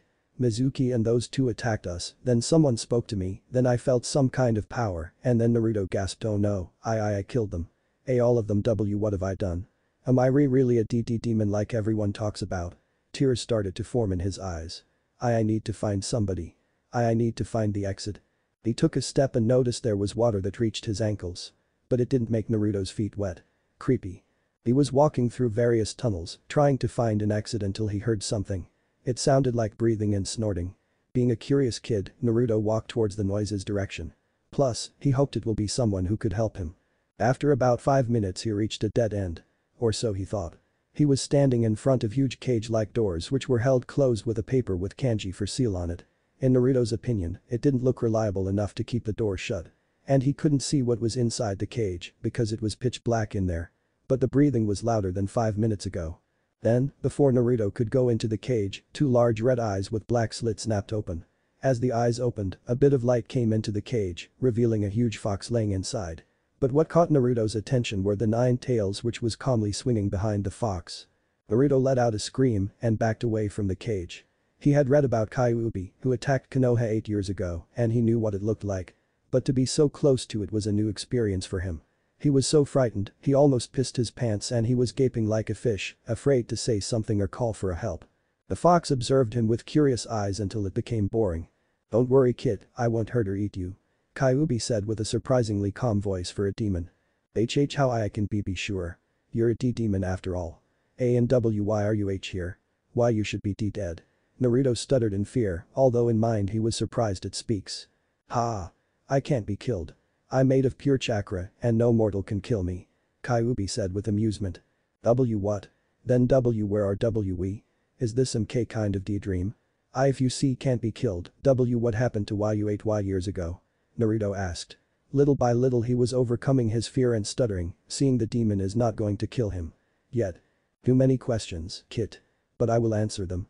No, it's not a dream and we're in your mindscape which was created by the seal, which also put me here, in other words, we're in your mind. To answer your other question, although I can't be killed, I can be sealed using potent and strong seals. Kyuubi answered and watched Naruto, hoping he will figure it out himself. Kyuubi knew Naruto is not as stupid as everyone thinks. My mind can't be killed, only sealed cage with a seal voice in my head, villagers hate Naruto muttered, and then he widened his eyes. No, it can't be. You're sealed inside me. Yes, I'm sealed inside of you. I knew you would figure it out by giving you obvious hints. Fox answered with a grin, showing all its sharp teeth. It looked very intimidating. But why? Why did the Yondaime Hokage choose me out of all orphans? Naruto asked, tears coming from his eyes, fear forgotten. He just wanted to know why Yondaime ruined his life. Should I tell him or not? Nah, I'll tell him, better now than later. He needs to know the truth anyway. If I'll tell him now, he will be broken just for a week or two. If I'll tell him some other time, he will be broken twice. Kyuubi thought. Tell me, why? Why me? He just couldn't ask another parent to sacrifice their child. And he just chose a random orphan without parents. Naruto yelled angrily, his voice full of fury and his eyes red from tears. Yes and no.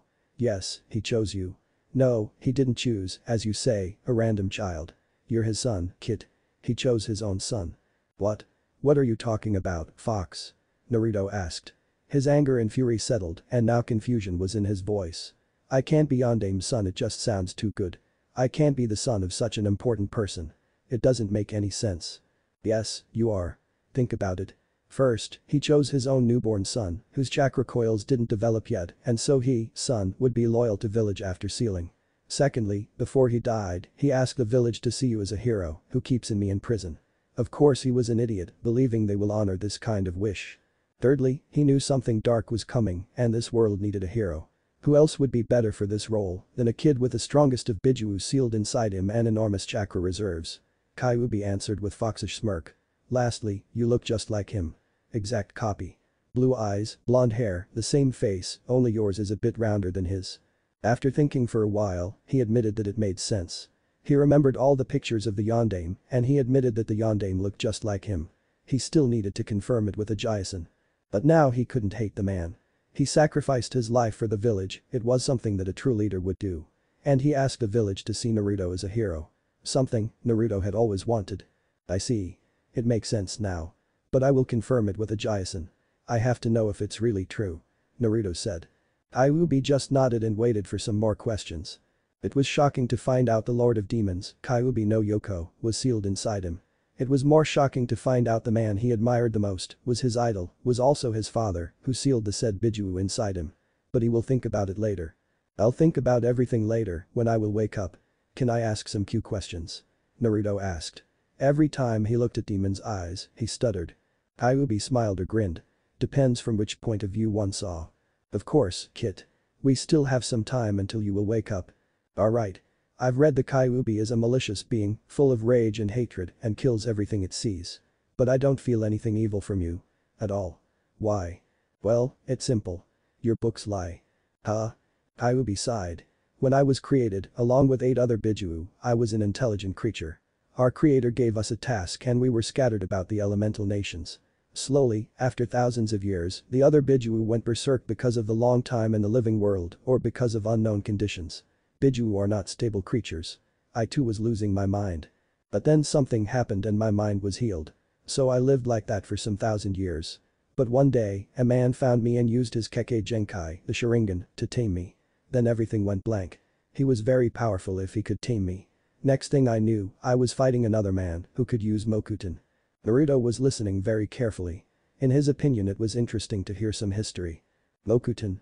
You mean the Yondaime Hokage? Yes. Don't interrupt me anymore, kid. Kyuubi growled. It really didn't like when someone interrupted it. As I was saying, I was fighting a man with the Mokuton ability and he won the fight. When I was released from the Sharingan's effect, I fled from there as far as possible, my instinct said to do so. But I was unsuccessful. Yondaime found me and sealed me inside a woman. Being tamed by the Sharingan and then being sealed were key factors in losing my mind. It was the moment I lost all my clear thinking and acted only on instinct, rage and bloodlust. I was like a savage animal, like the books described me. Until now. I'm very lucky I was sealed inside you. To say Naruto was shocked was like saying the village loved him. To think Kyuubi was once an intelligent creature and was fighting with the Yondaime Hokage himself. And lost. Any more questions so far? After a moment of thinking and overcoming his shock, Naruto asked, if you were sealed, how did you break free and attack Konoha?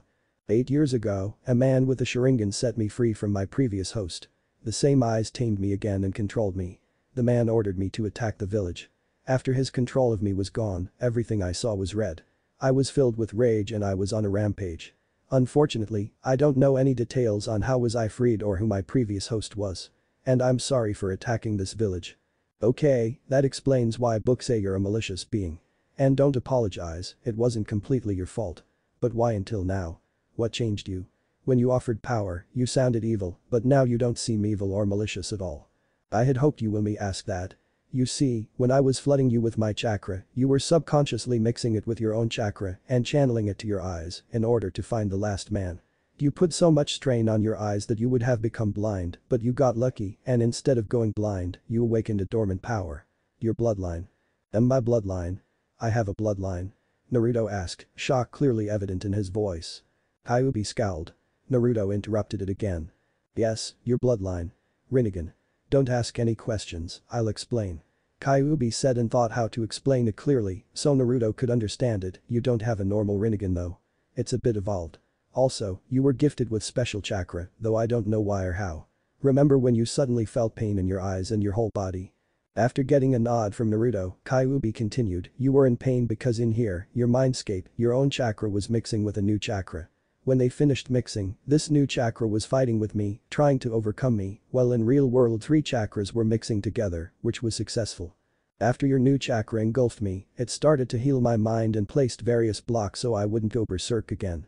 As long as I'm sealed inside you I will not become a savage animal again. Plus, even if I get free of you, I will start losing my intelligence only after some thousands of years. Kyuubi finished explaining. Naruto widened his eyes. He was shocked and awed at the same time. Rinnegan. But I thought it was just a legend. How come I have it? He asked, emphasizing the word I as if it was something fucking believable. In some way, it is a myth. You see, you don't get Rinnegan by blood. When dark times come and when the world is in danger, Kami herself chooses a human who will save the world or do something else in the name of the better good and who will wield the sacred eyes. The first human to ever wield the Rinnegan was Rikido Sennin, my creator. Only one human in the world can have the Rinnegan. Seeing that you have a different one, I presume there is already someone with the original Rinnegan. If Naruto wasn't in his mindscape, he would have passed out from this kind of information. Kami chose him. Rinnegan. Rikido Sennin created Kyuubi. It was too much for his poor brain. Wait, you said only one person can wield the Rinnegan and then you say there's someone else with these eyes. Can you explain that? I am not sure, but I presume the original Rinnegan wielder did something that could bring more disaster to this world. Like, he chose the wrong path, did something wrong or something along those lines. Remember this, kid, humans are not perfect and when given power, they will not always walk the correct path. But if Kami chose you, I will trust her judgment and help you. Naruto just nodded in understanding. He didn't know why, but he understood everything the Kyuubi was saying to him. He didn't have as many questions as most kids his age would have. Maybe it had something to do with this new Rinnegan. He didn't think too much about it. What do you mean by helping me? I will train you. Kid, Kami chose you, and my mission is to train you. Awesome. An overgrown fox with 9 tails, who also happens to be a lord of demons, will train me. How awesome is that? Naruto said, excited and all fear lost, bumping his fist into the air until he heard Kyuubi's growl. Watch your mouth, kid. I'm not an overgrown fox. Sorry. Naruto said with sheepish smile. Oh, what do you mean by mission? I will tell you later. Our time has come to an end. Do you have any other questions? Actually yes. How will you train me? I mean, do I always will have to come here to speak to you? I'm afraid so, yes, kid. The seal is very powerful and it will not allow me to speak to you unless you're enraged. Next time when you come here, I will tell you your training schedule. I see. Do you have a name or will I always have to refer to you as Kyuubi? And are you male or female? Naruto curiously asked. A demon lord should have a name or gender, at least he thought so. Kyuubi let out a small chuckle. Yes, I have a name, but I will not tell it to you now. And I don't have a gender, I'm a being made from chakra and given intelligence and consciousness. Why? I guess you will tell me your name when you trust me more. And it's uncomfortable to refer to you as it. From now on I will refer to you as he, okay? So the new Rinnegan boosted his intelligence. I'm glad he found out. I will tell him my name when I get to know him better. Still, it's surprising. Kyuubi thought and answered, sure, I don't care. Anything else? Yeah, last thing. How do I activate my Rinnegan? Well, you just channel chakra to your eyes and think Rinnegan. I think that's how it works. What do you mean by you think? You see, the original Rinnegan has one con. Once it awakens, it cannot be deactivated and always stays on. But yours, somehow, is different. Well, you will rest outside, I will analyze the recent battle and try to find out the new abilities of your Rinnegan. Go on, try and activate it. Kyuubi answered, emphasizing word your. Kyuubi-sama. Ho. Before Naruto could finish, Kyuubi growled a bit, kid, don't sama me. Just Kyuubi or Kyuubi-sensei. I hate all that honorific stuff. Naruto was a bit surprised, and here I thought, the Lord of the Demons will demand respect. I guess not, he thought, and then continued, right. Kyuubi. So, I can channel chakra to my eyes the same way I channel it to my feet, right? Kyuubi rolled his eyes for such a stupid question. Yes. The same concept. Try to close your eyes. Usually it helps when activating the jutsu for the first time. Naruto nodded and did as Kyuubi instructed. He closed his eyes, imagined the chakra in his body and how it flows to his eyes. When he felt it was enough, he thought Rinnegan. And quickly opened his eyes. He gasped. It became much lighter now, as if they were outside, in a field on a sunny day. Then, with his Rinnegan, he looked at Kyuubi. Directly at his eyes. Kyuubi's eyes widened when he saw the slits in both of Naruto's eyes begin to spin rapidly, and he knew something was going to happen. And it happened. He felt how a portion of his demonic chakra was being drawn out. It lasted for just 2 or 3 seconds. After that, he saw a ball of dark orange chakra floating in front of him. Then, the orange chakra quickly moved through the sealed gates and engulfed Naruto, who was sitting there as if nothing happened, his slit still spinning, and then was absorbed by him. His Rinnegan stopped spinning, deactivated itself, and Naruto snapped back to reality. What just happened? When I looked in your eyes, I passed out for some seconds. Kyuubi, panting slightly, said, I don't know, kid, it looks you awakened a new ability. You just took a portion of my chakra and absorbed it. It wasn't much though, less than half of the one-tail chakra amount. But I didn't do anything. Will my Rinnegan always do stuff by itself? Naruto asked. He just hoped he didn't make Kyuubi mad. He sighed in relief when he didn't sense any anger from the demon. No.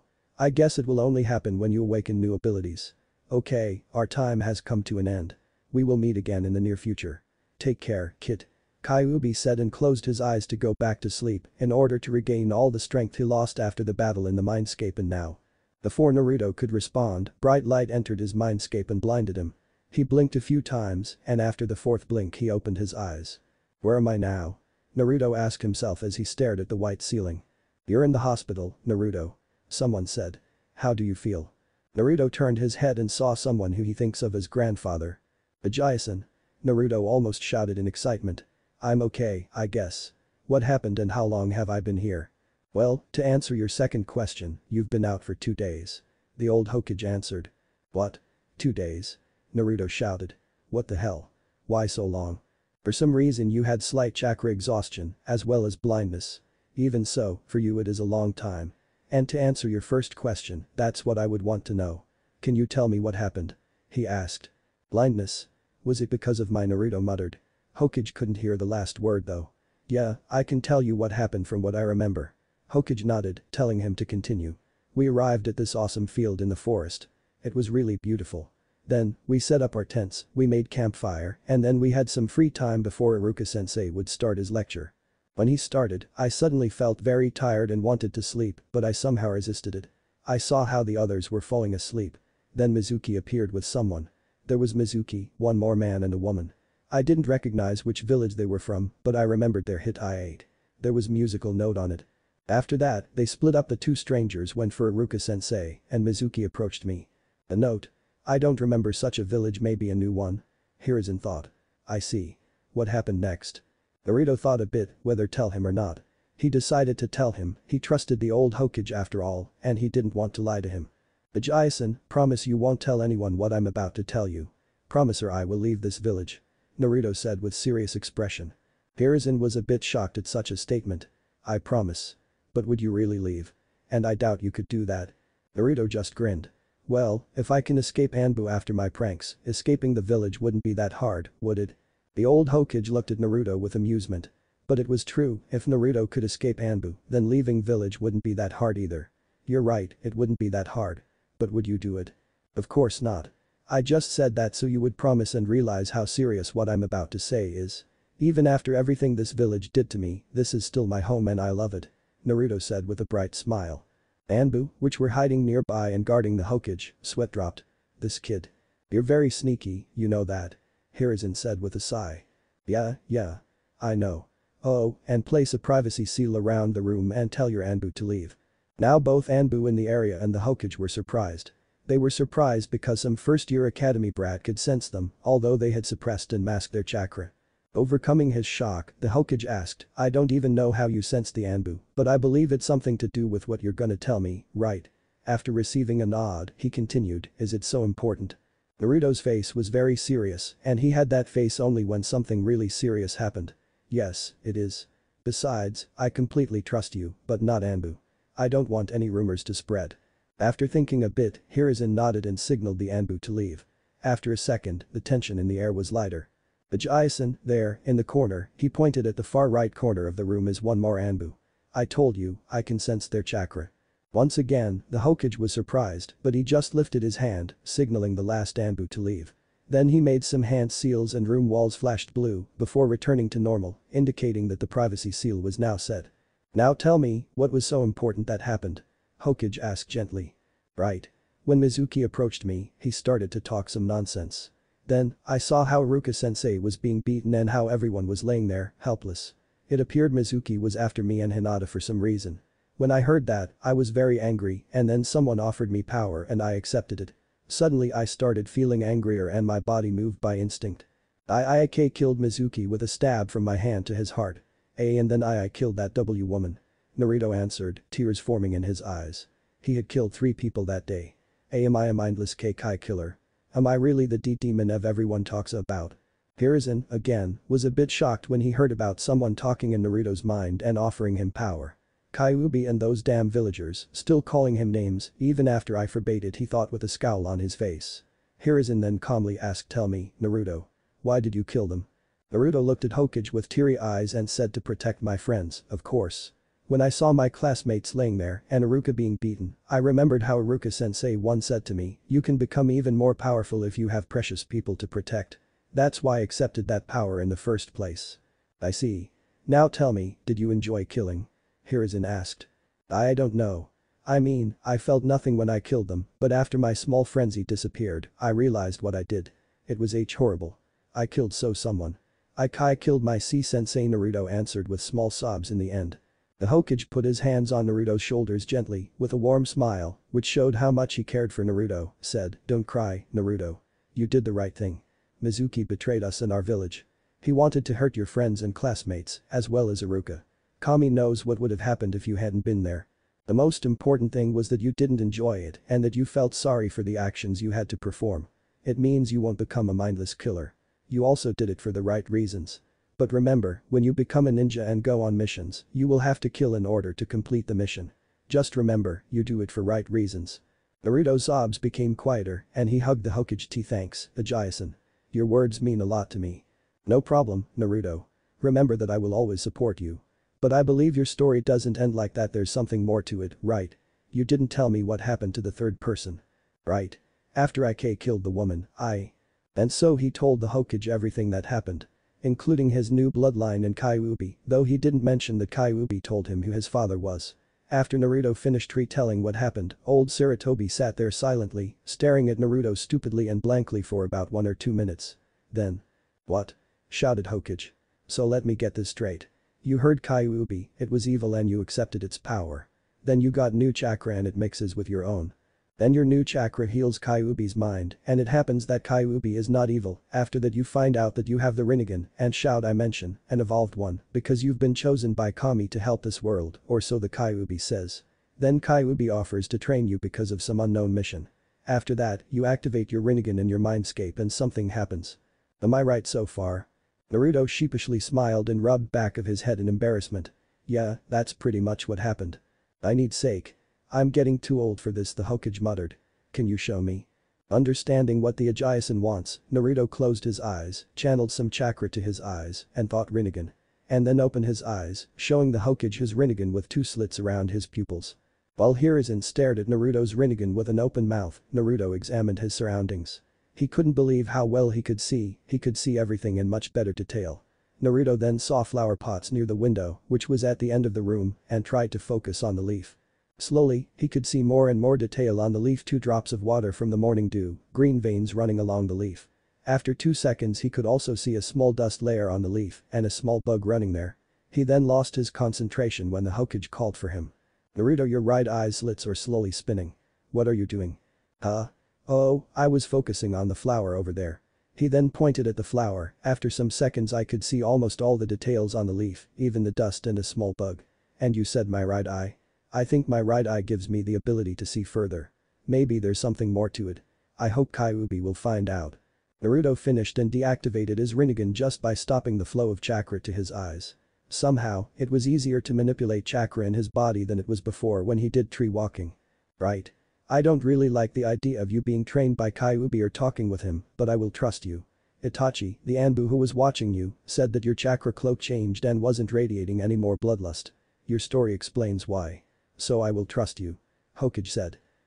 If you already knew everything, why did you ask? Naruto asked, curious. Then he got it. Oh, wait. Don't answer. You asked because you wanted to see how everything happened from my point of view and to fill in some holes from Itachi-sen's report, right? That is correct, Naruto. I'm impressed. 1 week ago you couldn't get it so fast. Hokage replied. I think it has something to do with my Rinnegan. When I found out Kyuubi was sealed inside me, I wasn't so sad about it as I thought I would be. I just accepted it. In my opinion, the Rinnegan somehow boosted my intelligence, though I'm not sure. I still need some time to think about everything Kyuubi said to me. Naruto said. I see. Then I will leave you. I have to return to my duties. You will stay here for 2 more days and then return back to the academy. Hokage said as he stood up. Oh, I almost forgot to tell you. I approve of this training, but when you become a genin, you will show me your skill and what you've learned. Understood? Yes, Ajayi-san. See you later. Naruto said as he laid back in bed and went to sleep. The Hokage just smiled and left the hospital, returning to the tower to resume his duties. To be more precise, to be tortured by damn paperwork. Again. Village, somewhere near Kaminari no Kuni borderland. It was deep night in a small village near Kaminari no Kuni, Lightning Country, borderland. The full moon shone in all its glory, illuminating lone streets with its mysterious light. You could hear some wolf pack, hidden near the forest shadows, howling at the moon and ready to hunt their unsuspecting prey. Most of the villagers were already asleep, their homes embraced in darkness, dreaming about various things. Though some houses still had their lights on. And one of these houses was the Tsukiko clan's main building. The Tsukiko clan was a very ancient clan with a very rare bloodline and summoning contract. Why were they rare? Because only once in 400 to 500 years a single member of clan can awaken their ancient bloodline, and only this one person can sign their sacred summoning contract. The bloodline was very strong, so strong it could cease wars or heal injuries, it could summon souls to aid allies, or rain death on their enemies. In order to awaken the bloodline, one needed to meet various conditions. One may think that one of these conditions is high emotional or physical pain, but that's not true. At least, not completely. The condition is unknown. Each member who ever awakened the bloodline did it in different ways. One suffered emotional pain, the other suffered high physical pain, while someone else got it out of the blue. But the last member, who had this bloodline, died 1500 years ago. No one knows why the bloodline had suddenly disappeared, but it is the reason why this clan is now extinct. The last 2 members of this clan, a girl and her grandfather, remain on their sacred ground, in their home, their village which they built. It was a rather small village too. They say the bloodline has disappeared, that it's nothing but a myth. But they are wrong. The ancient power is going to be awakened again. By the sole survivor of the said clan. The main clan hall was lit by many candles on the walls. The room wasn't bright, but it was enough to see. This room was sacred and was used only in important clan events, like meetings and deciding clan or clan members' fates. And today, or rather tonight, was an important event for one girl. In the middle of the hall was a large bed, surrounded by candles. In the bed laid an old man, covered with silver-colored blankets. He had short gray hair, and his face had many wrinkles, indicating his old age. It looked like he was in his early 70s, but he looked sick and dying. Near the old man, next to the bed, was a young girl. She had a beautiful face, narrow eyebrows, deep brown eyes with black pupils, a small but beautiful nose and thin lips. She had long, light brown hair, which reached a bit past her shoulder blades and bangs hanging down on either side of her face to frame her beautiful face. Although she was only 9 years old, she was beautiful. The girl was on her knees, her face buried in her palm, crying. Why is she crying? Because her only relative, her grandfather, will die within some minutes. Alice-chan, the old man addressed her granddaughter with weak voice, why are you crying? Alice, whose full name was Alicia Tsukiko, lifted her head, showing her red cheeks and eyes, answered with sorrow and anger. Sorrow for obvious reason, but anger for such a stupid question, why am I crying? How could I not when all my clan and family has died and you're the only one left? How could I not cry when you're going to die too and I'll be left all alone? She finished and buried her face in her palms again and started to cry louder, no longer capable of keeping it in. I'm old, Alice-chan. You should know members of our clan usually die about this age. The old man said, then he paused as if thinking about something. After a minute of silence, except Alicia's crying, the old man continued as serious as he could in his condition, listen, Alicia. Do you know the prophecy of our clan? Alicia lifted her head, hearing how serious her Ajaison was. She just nodded, she knew about the prophecy from the age of 6. The man then continued. I believe with all my heart the prophecy is about you, Alice-chan. The man coughed several times. But it's just that, a prophecy. It is as good as a myth. She countered. Alicia. The old man sternly said. Listen carefully. I believe in you. You heard me? I believe. In. You. He said, emphasizing each his word, even if you will do not awaken it, I believe you will do as the prophecy says, because that is my last wish. Seeing his granddaughter's widened eyes, he reached into his pocket in his pants and took out a key. It looked really old and it had some kind of wing-like pattern on its bow. Here, take this key. Just in case you're the one. You know where the sacred chamber is. He said as he gave Alicia the key, which she accepted with trembling hands. He continued, from now on, you're heir and sole survivor to our clan. Good luck, Alicia. I love you. More tears started to form in girl's eyes. She squeezed the key and put her hands on her chest, where heart should be, as if it was the dearest thing left for her. Thank you, Ajaison. I will do as why you ask. I'll love you too, she said as she hugged her grandfather for last time. When she let him go, she saw him smiling and glowing. Thank you. Be the Valkyrie like some of our predecessors were. He quietly said as he was engulfed in yellow and white light and slowly started to evaporate. Although when someone dies it is sad, but it was beautiful.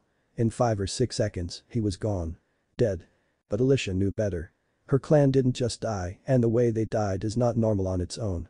When the person in their clan dies, they connect with nature around, as if they were creations of nature themselves. When the last particle of her deceased grandfather disappeared, she was broken, but at the same time you could see the strong determination in her eyes. I won't let you down, Ajaison. She said quietly. Light started to form around her, but she didn't notice it. I will fulfill your wish and heal this world.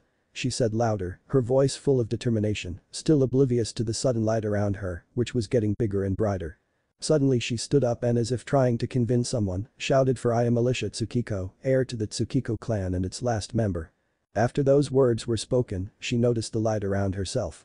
She gasped, but it was too late. The light flared, illuminating all the village through compound's windows, making the night as light as the day. It kept for some seconds, then the light died down. After the light was gone, Alicia stood there for some seconds, her eyes wide in shock, after which she fell, unconscious. But something had changed, though her hair changed from light brown to light blonde and was now reaching down to her lower back. Some of the villagers who were still awake saw the flare and thought with awe. The Valkyrie is born. Alicia's dream. She was flying or floating above the village. The village was huge and almost all the population looked happy. Why almost? Because there was one place which was filled with some kind of grey aura. The aura itself radiated hate. When she looked closely at that part of the village, she saw a 6-year-old blonde boy walking on the street. What caught her attention was his shadow. It had 9 tendrils, which looked like tails. The boy himself radiated a calm and bright aura, while the civilians around him radiated hate and the grey aura towards him. One of the civilians even took a tomato and wanted to throw it at the boy, but was stopped by another civilian who whispered something to the first one. Although it was just a whisper and Alicia was very far from there, she could hear what he said. Don't anger the demon. Then she saw how everything started losing color wherever the blonde kid went, various insults thrown his way. Demon. Scum. Hyubi brat. Get away from here. Why can't you just die? These were the most often used ones. But despite everything, the kid was smiling and radiating that small aura. And so she watched how the day went for the boy. When the day was finished and the boy went to sleep, Alicia was amazed how he kept going after everything the village did to him. She also pitied him. Poor kid. He is no older than 6 or 7 and he has to endure so much. How can he keep going on after everything? He doesn't even have friends. How can he smile? Could I do the same? She thought, awed at the boy. Then, the scene changed. She was floating once again, above a large crater. There were many halls around, some large water puddles. She also saw mountains and forests in the background, but what terrified her the most was huge monster standing there. By huge, she meant huge like a mountain. She couldn't see any details of the monster, only its red eyes, which seemed familiar. She then looked below the monster and gasped. There, not very far away from the monster, stood the same boy from before, but this time he had 9 red tails with orange tips swinging behind him. The boy turned and lifted his head and looked directly into Alicia's eyes. She gasped. His eyes were like she had never seen before, ripple-like pattern around the blue slitted pupil with a red iris and purple sclera. It also had 3 white tomo around the pupil. Then she noticed the boy had some kind of crimson-red pigment round his eyes. The monster let out a demonic and monstrous roar. Alicia screamed for him to run, but to no avail. Her warnings and screaming were silent. She then saw how the boy closed his eyes and how a single tear fell down. The monster then shot a large stream of black and purple flame at the boy, engulfing him.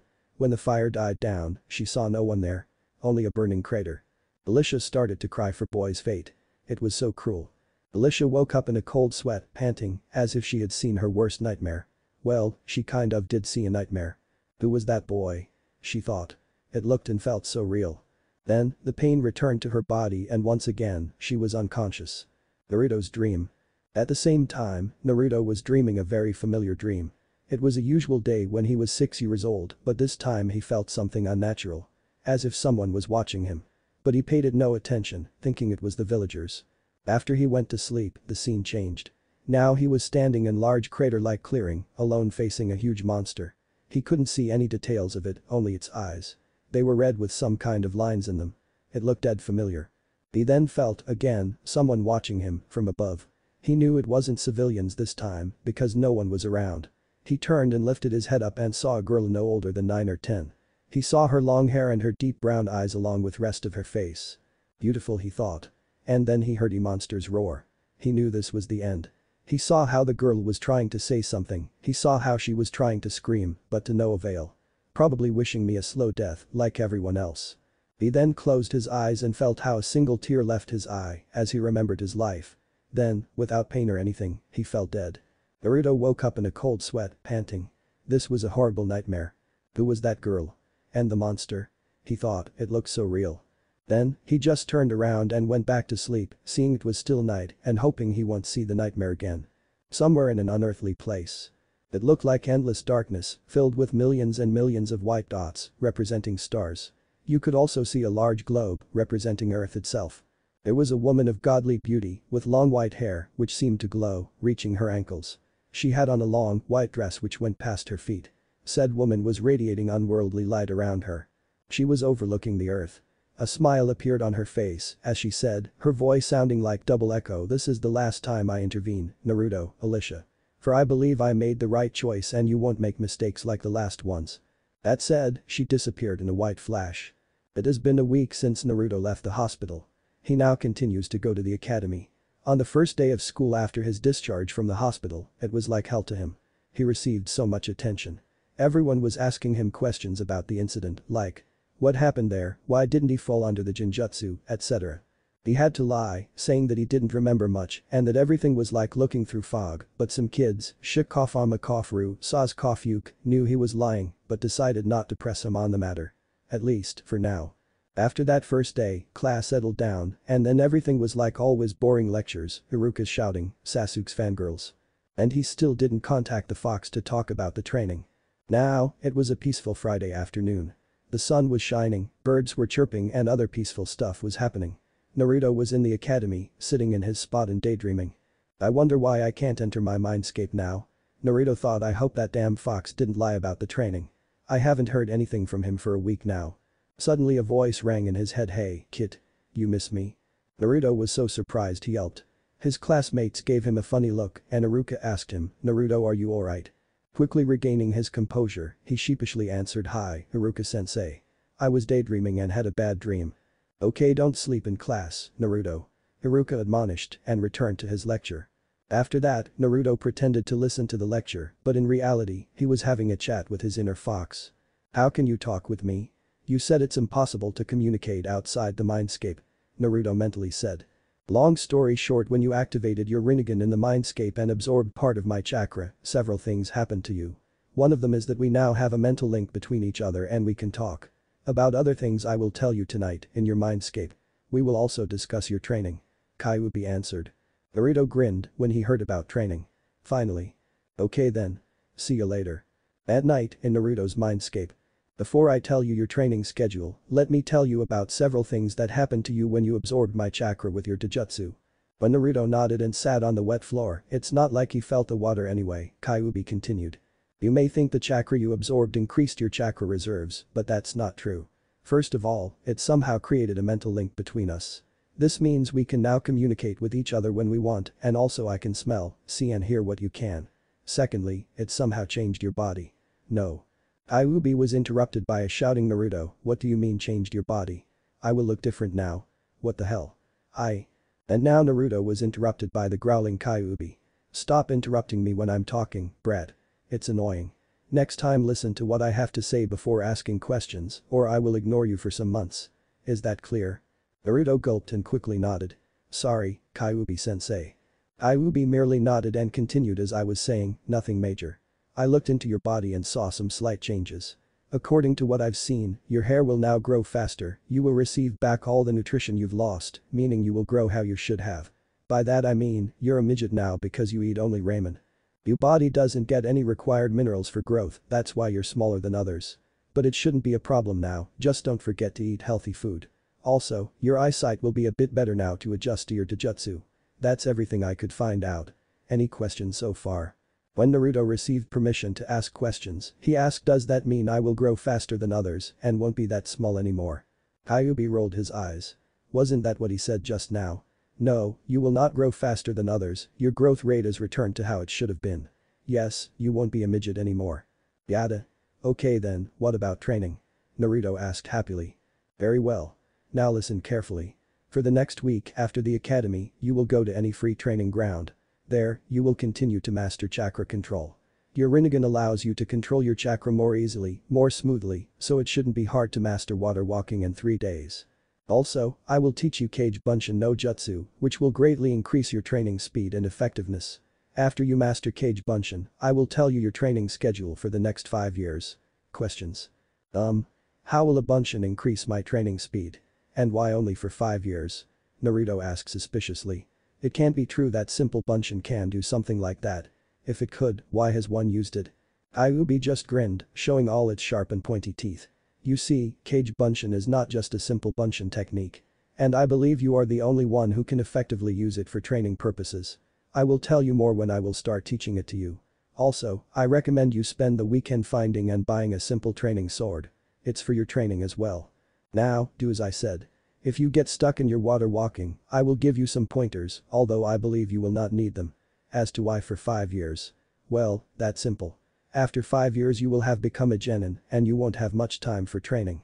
It doesn't mean you won't get any training at all. After a week, I will wait for you here in your mindscape. Take care, kid. Before Naruto could ask or say something, he was pulled out from his mindscape by invisible force. Next day, Hokage office. Hey, Ajaisen. Naruto shouted as he entered the Hokage's office by kicking the door open. Sarutobi sweat dropped. Hello, Naruto-kun. I see you're quite enthusiastic today. Care to explain what happened? He said as he gestured at Naruto to take a seat. Well, yeah. I will finally start my training. Also, I found out something interesting. Naruto said, entering his serious mode. The old Hokage raised an eyebrow and asked him. Well, before you tell me what you found out, mind explaining what sort of training you will be doing? Don't tell him about the Kage Bunshin. Kyuubi said, within his mind. Huh? Kyuubi? I thought you were sleeping. And why shouldn't I tell him? Naruto could feel Kyuubi rolling his eyes. I don't sleep day and night and wake up only when you come here. I sleep like all humans do. It's strange though, me, a demon sleeping like a human HMPF. Kyuubi said with a small scowl. And then he remembered the other question. Right. Don't tell him because Kage Bunshin is Kenjutsu. Kenjutsu? Wow. You will teach me a Kenjutsu, am I that awesome? Naruto asked, stars in his eyes. Yeah, right. Your awesomeness is so great, it sometimes even blinds me. Kyuubi said with sarcasm, anyway, I'll explain later, as promised. And I keep my promises. But that said, Naruto could feel how Kyuubi disappeared from his mind. Everything happened in less than a minute and Sarutobi was still waiting for an answer. He even looked a bit worried. Naruto-kun, are you alright? I could swear I saw some sparkling stars in your eyes. He said, with amused tone. Huh? Oh, sorry, Ajaisen. I just remembered what someone said about my training and I got excited. Naruto answered, emphasizing word someone. He knew there were Anbu listening and guarding the Hokage, and he didn't want them to hear about the Kyuubi. The Hokage understood Naruto meant Kyuubi by someone. So, what is your training? Well, for the next week I have to master tree and water walking, after that my sensei will give me a training schedule for the next 5 years. Naruto answered with a smile. Interesting. And why only 5 years? Hokage curiously asked. Because after 5 years, when I'm 13, I will become a genin and I won't have much time for training. Naruto answered honestly. He really hoped it wouldn't be that bad and there will still be time for training. Yeah. Naruto thinks only about training. No social life whatsoever. Fair enough. So, what was it that you found out? Naruto then regained his serious composure and looked around the room. Then he found what he was searching for, a picture of Yondaime, his father, hanging on the right wall. There were also the pictures of the Shadaime, the Nidaime and Sandaime. He walked closer to it and inspected the picture of his father. When Sarutobi saw where Naruto was looking and what he was inspecting, sweat bullets appeared on his face, but he tried to look as calm as possible and waited. I hope it's not exactly what he found out. He nervously thought. Naruto then took the picture of the Yondaime from the wall, turned to the Hokage, and held it next to his face, so both faces were next to each other. Care to explain? He seriously asked. Hokage widened his eyes and then returned to normal. How long? He asked. Since the incident. Naruto honestly answered, indicating who exactly told him such information. It's true, isn't it? When he received a slow nod from the Hokage, he continued, I can't understand how I didn't notice it earlier. All the villagers can't or don't want to notice it either. The same golden blonde, spiky hair, same ocean blue eyes, almost the same facial structure, mine being a bit rounder. Hate indeed blinds people. He let out a sigh and placed the picture back in its place. Just one more question. Is it true that my father wanted me to be seen as a hero, as Eighth jailer to Kyuubi? Sarutobi also sighed and nodded. Yes. That's true. Unfortunately, these damn villagers won't respect his wishes. He answered, leaking out a bit of killing intent and frustration. When he stopped leaking it, he continued. Seriously, everyone loved the Yondaime, but they don't respect his wishes, nor do they believe in his sealing skills. How far has this village fallen? He finished by asking the rhetorical question to himself. Naruto just smiled and answered, it doesn't matter how far it's fallen. If my father's last wish was for me to be seen as a hero, then so be it. I will try my hardest to prove I'm not Kyuubi's incarnation and will help this village to regain its will of fire. One way or another, it doesn't matter. That's a promise. He said, his voice and eyes full of determination, a warm and calming aura leaking from him as he spoke his words, making everyone present in the room feel some warmth and peace, making them believe in the blonde. The Hokage looked at Naruto with a proud smile. Even after everything the village did to him, he still wanted to prove himself. Naruto's will of fire burns brightly, and I believe sooner or later he will pass it on to the village. The Hokage thought. The Anbu in the room. When Naruto took the picture and turned to the Hokage, the Anbu were a bit confused at why he did that. When Naruto spoke and pointed how similar they were, it hit them like a ton of bricks. No way. That brat is Yondaime Sama's son. One of them thought with shocked eyes. It's not like anyone noticed it anyway, he had a mask on. He is Sensei's son. If you think about it, they look similar. Way too similar. The dog mask wearing Anbu thought. It was none other than Hada Kakashi. When the Hokage confirmed it, they almost all fell from their hiding spots. Everyone had similar thoughts. No way. They are indeed similar. And to think that no one noticed it. When Naruto began his little speech, all of them felt awe and growing respect for the blonde, the calming aura doing part of the job, all of them started to change their opinion about him. He was indeed strong-willed. I'm so proud of you, Naruto. I truly believe you will succeed. Now, is there something else? The Hokage asked. Naruto smiled and answered, thanks, Ajaisen. Yes, there's actually one more thing I wanted to ask. Can you give any suggestions on a weapon shop where I can buy a training sword without the tripled prices? The Hokage raised an eyebrow and asked him to elaborate on what he meant. Huh? Didn't you know? Almost every grocery store either kicks me out or triples the prices for me, saying we don't sell to demons. And those that do let me in just sell me rotten food. Have you never wondered why I'm smaller than others? Naruto asked in amused tone. Really, the Hokage had no idea about what happens in his village. When the Hokage heard this, his killer intent leaked out to the whole village. Some civilians started to sweat a bit, knowing there was trouble coming their way. When Sarutobi calmed down, he said, come, Naruto. Let's pay a visit some soon to bankrupt grocery stores. Then I will also show you a weapon shop where I'm sure you will be welcomed. With that, both of them left the office, and Naruto had a mischievous smile. Also, the Hokage really was getting old. He was completely distracted by Naruto's knowledge about his father and totally forgot about the Anbu who were in his office and heard everything. Let's just say, Naruto will now have a bit more protectors and rumors will start to spread. Time skip, 1 week. A week has since passed and Naruto felt great. That day when he and Sarutobi visited some grocery stores, his life became a bit more easier. Why? Because the old Hokage threatened the shop owners if they ever sold rotten food for tripled price again, they will mysteriously become bankrupt. And if Naruto was not treated like any other paying customer, not only will they become mysteriously bankrupt, all their money will go to Naruto's account for emotional and physical compensation for all the things they did to him. Now all the grocery stores were nicer to him, although he still noticed the hateful glares. Also, he noticed how some citizens, to be precise higher-ranking shinobi, like Jounins, were looking at him. Those weren't hateful glares, but instead the look of realization and respect.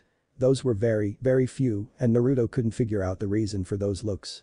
Within a week Naruto had mastered both tree and water walking. Actually, he mastered both of them in 2 days. He was surprised how easily he did that. Kyuubi told him that Naruto was talented at chakra control, despite its difficult, and his new Dojutsu just increased that control. The rest of the 5 days he spent increasing his chakra control, thereby increasing his chakra amount as well, also doing more physical workouts. His hair did grow a bit but was still spiky.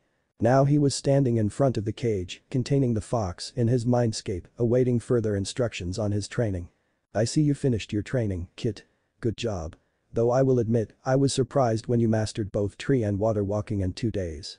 You are talented if only the teachers at the academy would see that. Now, about your training. In the next 2 days I want you to learn Kage Bunshin. Before I will explain how it works, do you have any questions? Kyuubi asked. Naruto now knew that interrupting the fox was a bad thing to do because it pissed Kyuubi off. He now only asked questions and spoke when spoken to. The Lord of the Demons acted like a king after all. Yeah. I remember you said it will help my training. How? Naruto asked. Ah, well, the beauty of this technique is that you get all the memories of the clones when they dispel. Meaning Kyuubi said, allowing Naruto to finish the sentence. When Naruto saw the Kyuubi's look, he understood what he wanted. You will get the memory of all the training. So if I create 2 clones, they will cut my training time twice, meaning I can learn jutsu faster. Awesome. But why has no one used this kind of training if it's so effective? Naruto asked, excited fire burning in his eyes. That's right, Kit. Kage Bunshin is not Kenjutsu for nothing. It requires a lot of chakra to create at least 1 clone. Only Kage-level shinobi can create some shadow clones and remain in good fighting condition. Also, I believe no one else can use this kind of training because of the mental feedback and exhaustion they will get.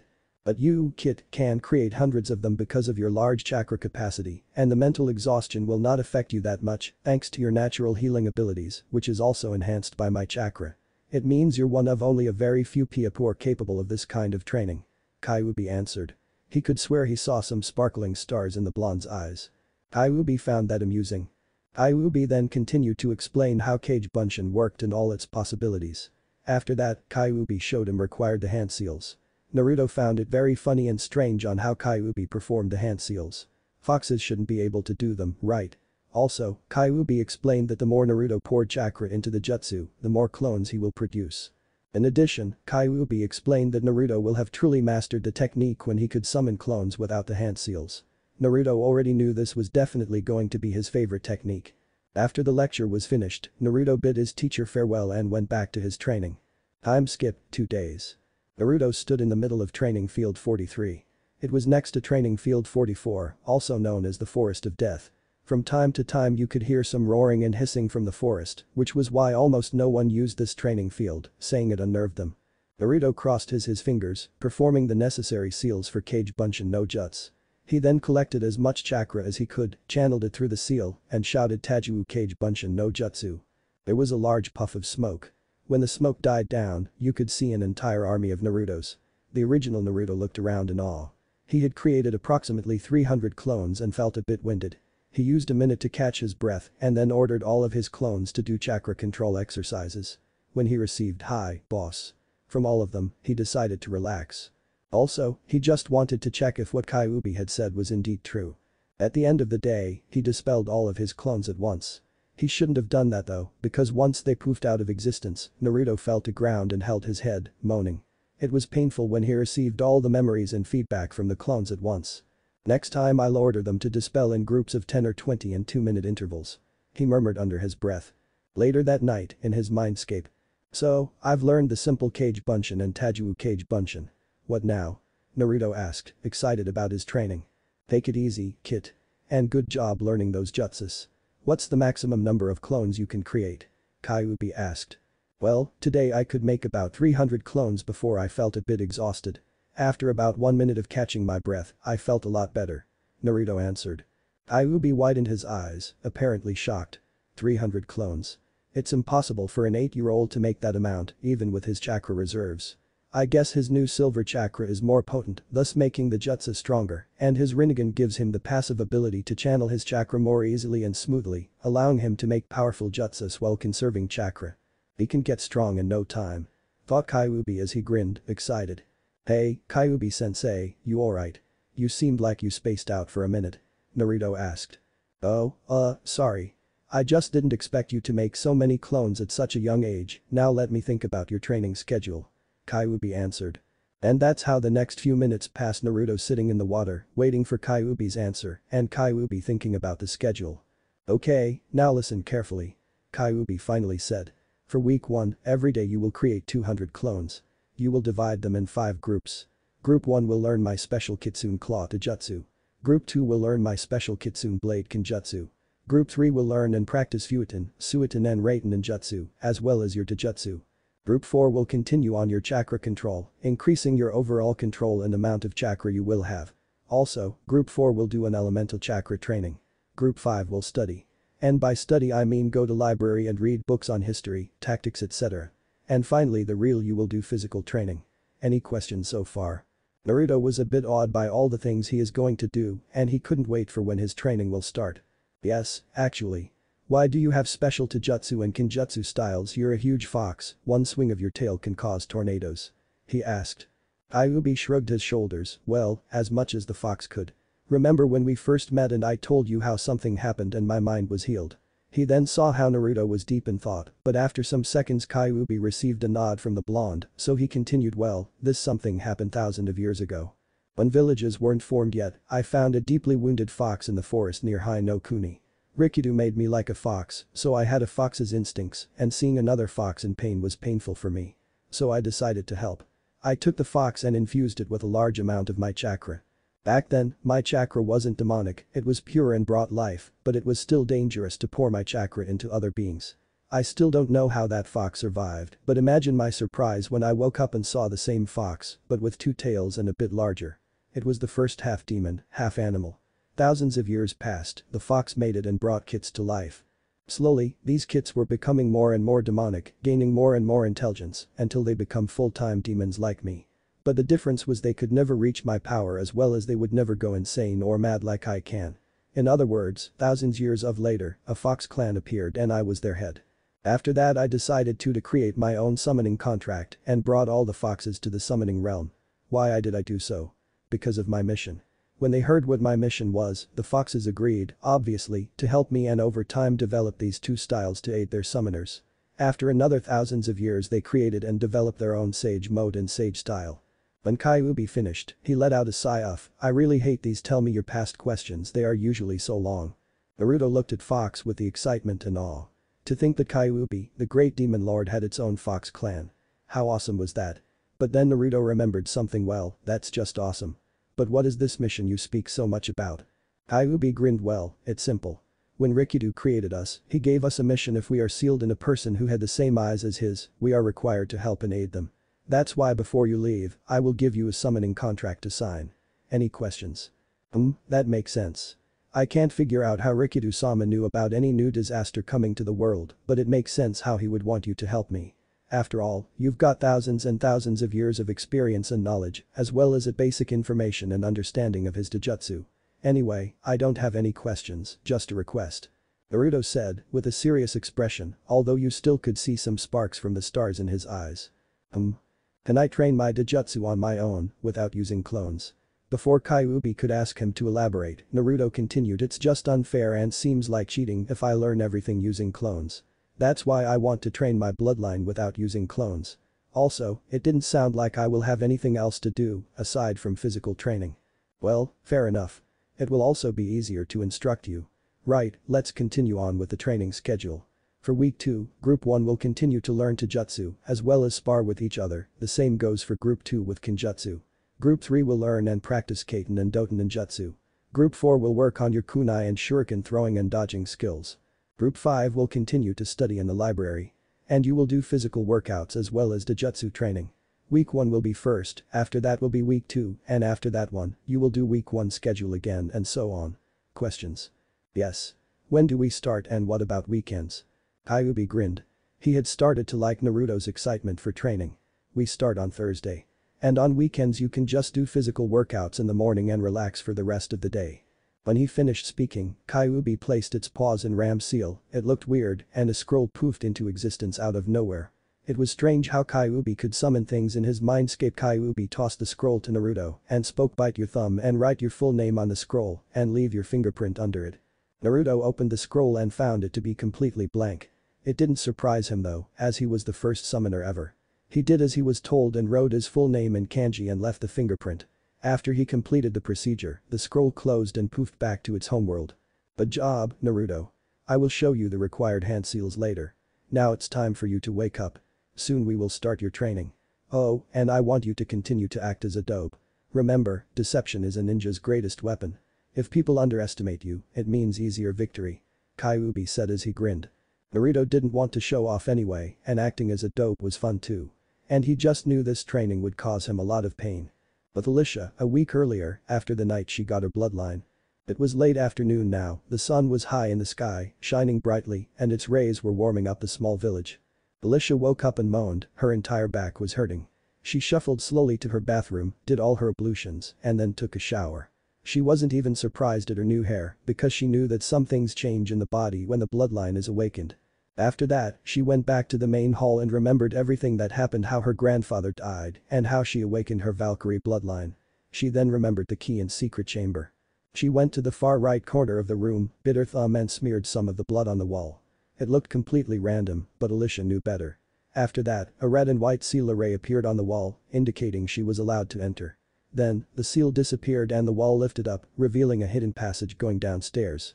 When Alicia got to the basement, the corridor there was very narrow with various line patterns in different thickness and color running along the wall until they reached a door at the end of the corridor.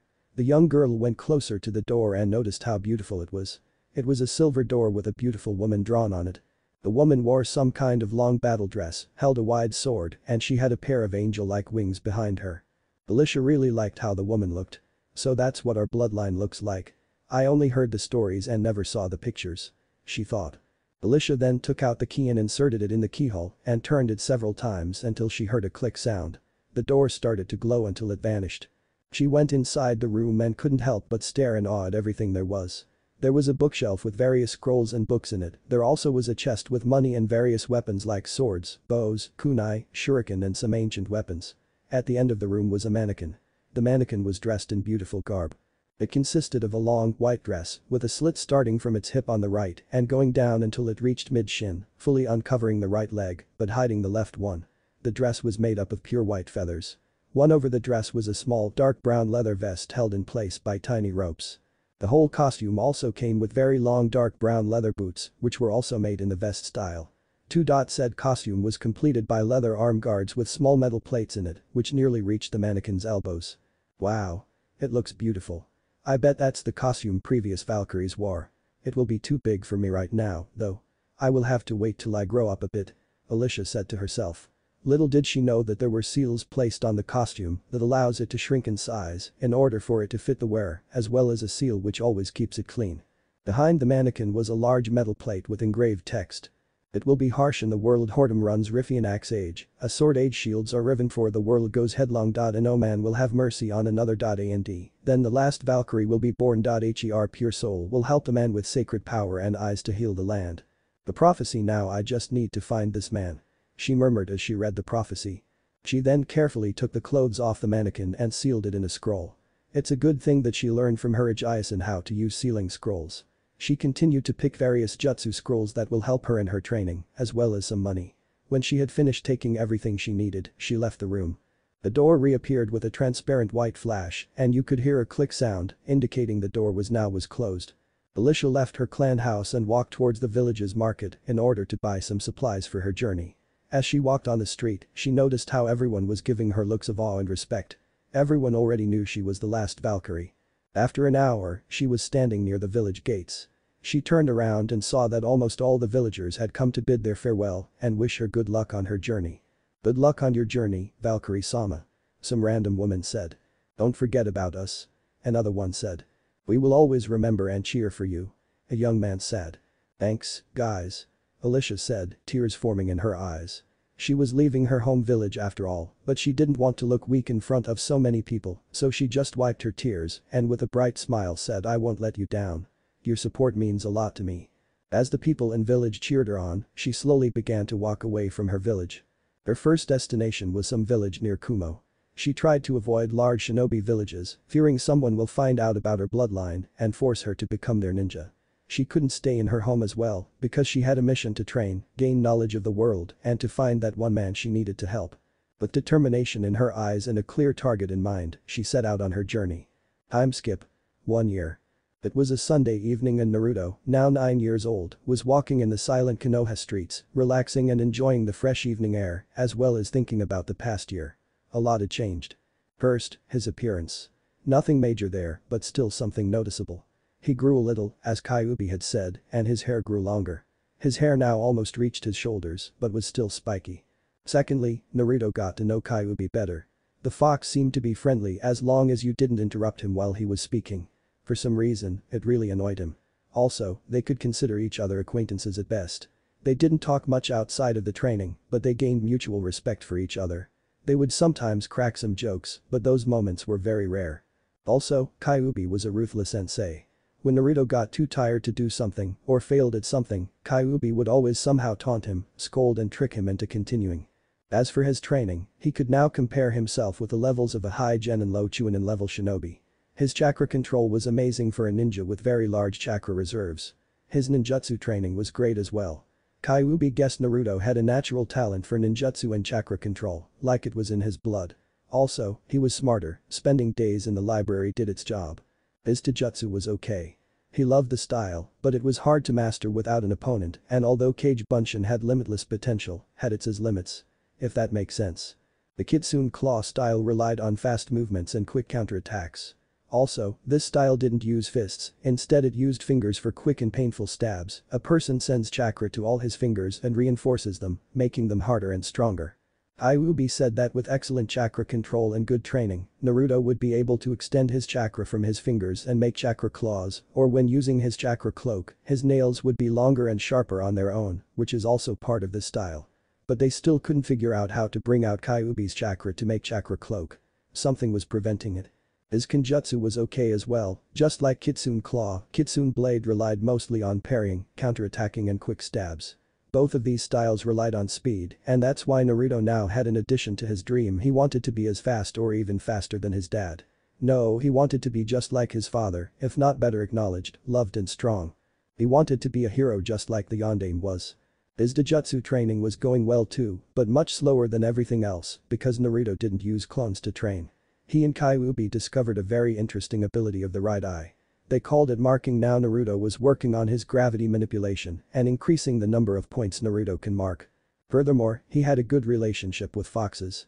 Some weeks after signing the contract, he tried to summon a fox. After some tries, he managed to summon 2 simple one-tailed foxes. One was yellow with white tip at the end of its tail and the other was black with blue tip. After they were summoned, both of them wanted to attack Naruto, but when they saw the whisker marks and felt the presence of Kyuubi, they put 2 and 2 together and changed their minds. Surprisingly, they could talk. Flashback. "We're sorry, host of the Kyuubi. This is the first time we've been summoned. Imagine our surprise to appear here while in the middle of our dinner," the yellow fox said. "Wow. They talk," Naruto shouted, clearly surprised. "Idiot. I think I told you all the foxes are intelligent and can speak," Kyuubi said within Naruto's mind. "You told me they are intelligent, but you never mentioned they could talk," the blonde answered. "Oh right, whatever," the fox replied and cut the link. Sometimes, the fox could really be annoying. Right, sorry about that. So, what are your names and why are you both here? Aren't summons supposed to appear alone?" Naruto asked. "My name is Yara and her name is Yoru," answered the yellow fox. The speaking actually sounded like the fox was yipping out the words. It was really strange, but for some reason Naruto could clearly understand them. To answer your second question, you're right, usually summons appears alone. But we're not your usual type of summons. You see, we have different classes and ranks in our world. They are determined by the number of our tails. Usually 1 tails and 2 tails are scouts and medics. Me and Yara are scouts, and scouts always appear in pairs in order to boost our effectiveness of information gathering. Yoru answered. Her voice sounded more feminine than Yara's. Naruto was listening very carefully, trying not to miss any details. Oh, I see. That's an interesting system there. Can you tell me more? He asked. Not today. As it is our first time in this world, we would like to explore. By the way, what's your name? Yara said. Break 2 scout foxes searching for adventure in a foreign world, he thought. The name's Uzumaki Namik is Naruto. But you can just call me Naruto. Naruto said as he gave a good guy pose and thumbs up. Okay then, Naruto-sama. While we're in this world, do you have any requests? I mean, we're scouts after all. Yoru said with small foxish smile. Please forget about honorifics, I hate them. Naruto said as he put his hand on his chin. He looked to be deep in thought before his eyes gleamed with bright light. Yes. I actually have a request for you too. As I will become a genin in the near future, I want you to gather all the information you can on possible jounin senseis. In case we're fighting, wherever, training or a test, I would really like an edge in battle. In the shinobi world, information is very important. Naruto said, before muttering, well, that's what I read anyway, right? Do you know of our ninja system? Of course, Naruto-sama. We're being educated on the human world and we know how to tell the difference between the ranks. Is that all, Naruto-sama? Yoru said, emphasizing the sama. Why? Just to annoy Naruto. Naruto's eyebrow twitched. You're doing that on purpose, right?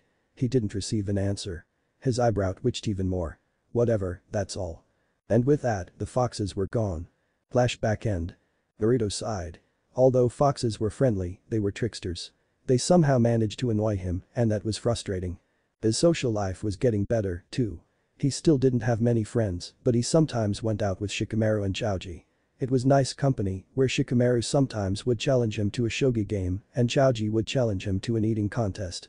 Both of these boys knew Naruto was only acting as an idiot, but they promised to keep it a secret, understanding the reasons. There were cases when some people gave him an evil look if Naruto performed better than others.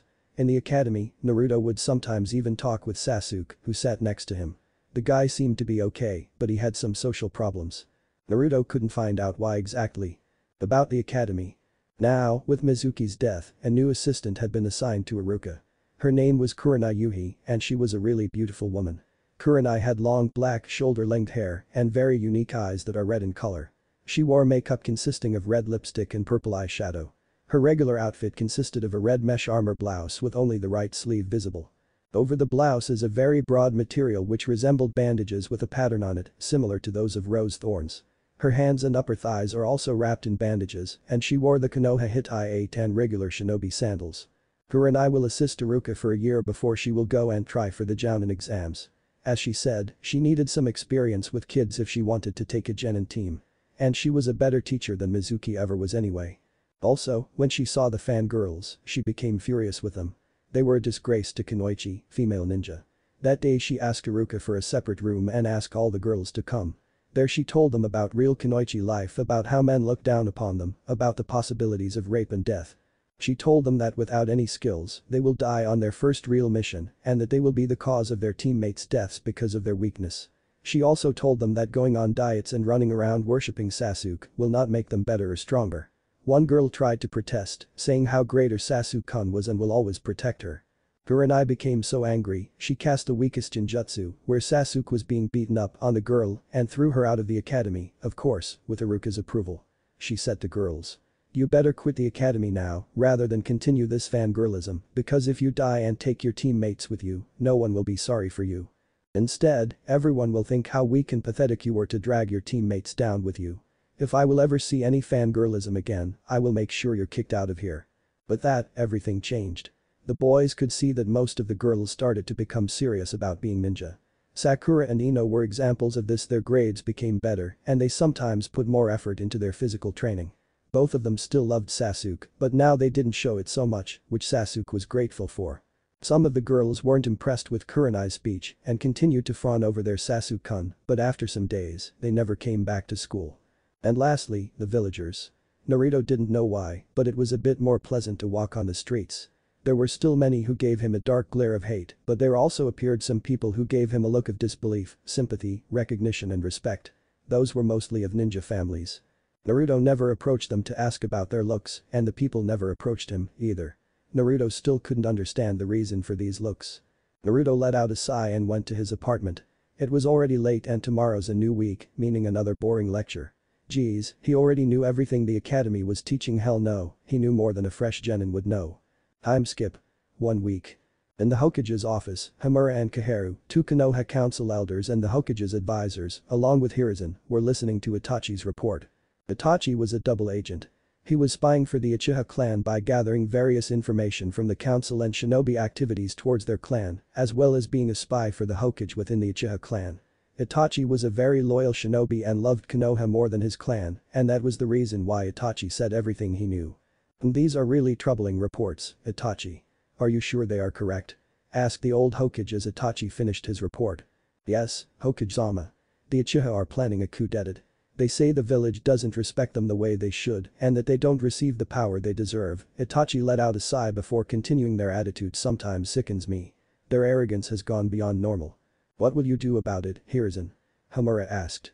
Call the Uchiha clan head here. I will speak with Yugaku and try to resolve it peacefully, the Hokage answered. He really didn't like the situation and he didn't believe peace talks will do any good any longer. You can't really believe that will work, can you? Kaharu asked skeptically. What else do you suggest? Slaughter an entire clan. Questions may arise and if the truth leaks out to the public, a civil war may start and that's exactly what I don't want to happen. More lives to be lost, the Hokage tried to reason. True, but what if one ninja could kill an entire clan and then is marked as a missing nin? I think that's a good idea, don't you think so, Hamura? Kaharu asked, ignoring the look of disbelief on Itachi's face.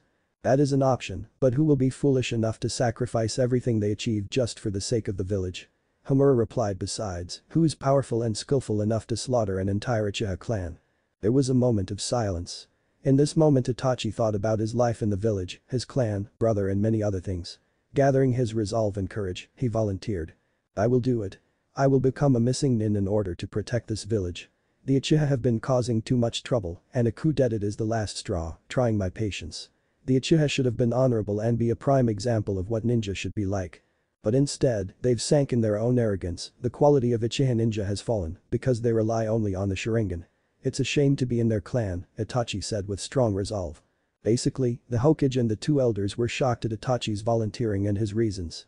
Itachi was their strongest shinobi and it seemed he was also the most loyal. It was also surprising to see such emotions in him. But you're our best shinobi. We can't lose you, Hamura tried to reason. It doesn't matter. There's no one else who could efficiently kill an entire clan and come out alive. Furthermore, when I become a missing nin, I can protect the village from the outside. I will always be a loyal nin of the village and I will protect it when the need will arise. All three elders smiled sadly.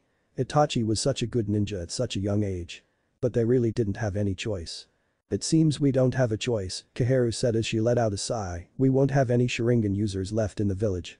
It will cripple our military force. Letting them stay alive will cripple our force even more if the Uchiha will create a civil war to overthrow Hokage-sama. But I have a solution. I will keep my brother, Sasuke, alive. Itachi answered. Are you sure it's a good idea? After seeing what happened to his clan, he will seek revenge. He would leave the village at any chance to get more power and would live in hatred. This situation is too familiar to me, just like the case with Orochimaru, the old Hokage sadly said. At the mention of the snake Sannin, everyone winced except for Itachi who kept an indifferent face. I will make sure he stays in the village for the right reasons and would not betray it. But there's a favor I will have to ask of you, Itachi said. Seeing the interested faces of the elders, he continued to not spoil him. He will be the last Uchiha and people would offer him any help, free jutsu scrolls, free food, anything. If that happens, he will get arrogant just like the rest of the clan. Now he is pure and I've made sure he stayed like that so far. Thank Kami father couldn't influence him. As you wish, Itachi, I'll make sure Sasuke-kun won't be spoiled. When you will execute the plan? Hokage asked. Tonight. The sooner, the better. Good luck Itachi. And thank you for your sacrifice. Of course, Hokage-sama. At night. It was a deep night in Konoha, the full moon illuminating the streets, giving some light to those who stayed late outside. It was also one of those rare full moons which gave creepiness to the air. Uchiha Sasuke was one of the few who weren't asleep now. He was returning home from the nearby woods where he spent his day training, but he lost track of time and stayed there until now. As he got closer to Uchiha district, something felt off to him. He couldn't tell what exactly, but something definitely was wrong. He ran. Soon, he reached the gates. Usually there would be 2 gate guards, but today there were none. Also, Sasuke felt a strange scent in the air. He didn't know it, but it was scent of the blood.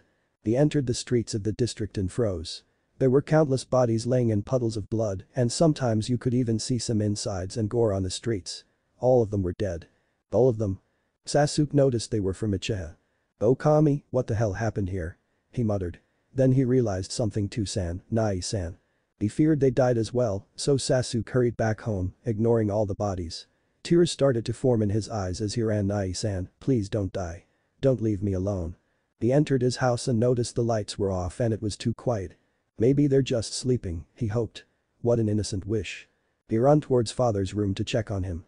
As he entered, he saw something what he will always remember. There was Itachi standing, his tanto stuck in Fugaku's chest, and his bloody clothes had some scratches. When Itachi pulled his tanto out, Fugaku's body fell to ground limp and lifeless. Itachi heard someone enter the room and he was ready to strike again, until he saw it was his younger brother. He sheathed his tanto and walked towards Sasuke with a small smile, which was very rare for Itachi. Itachi started, but was interrupted. "Why, Nai-san? Why did you kill everyone?" Sasuke asked as he backed away from Itachi until finally reaching a wall.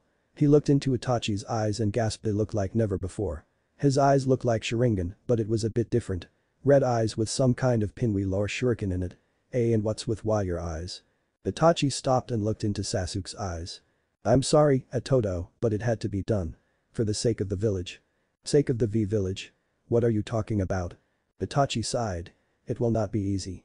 Sorry, but I can't tell you. Can you answer my question?" Sasuke nodded.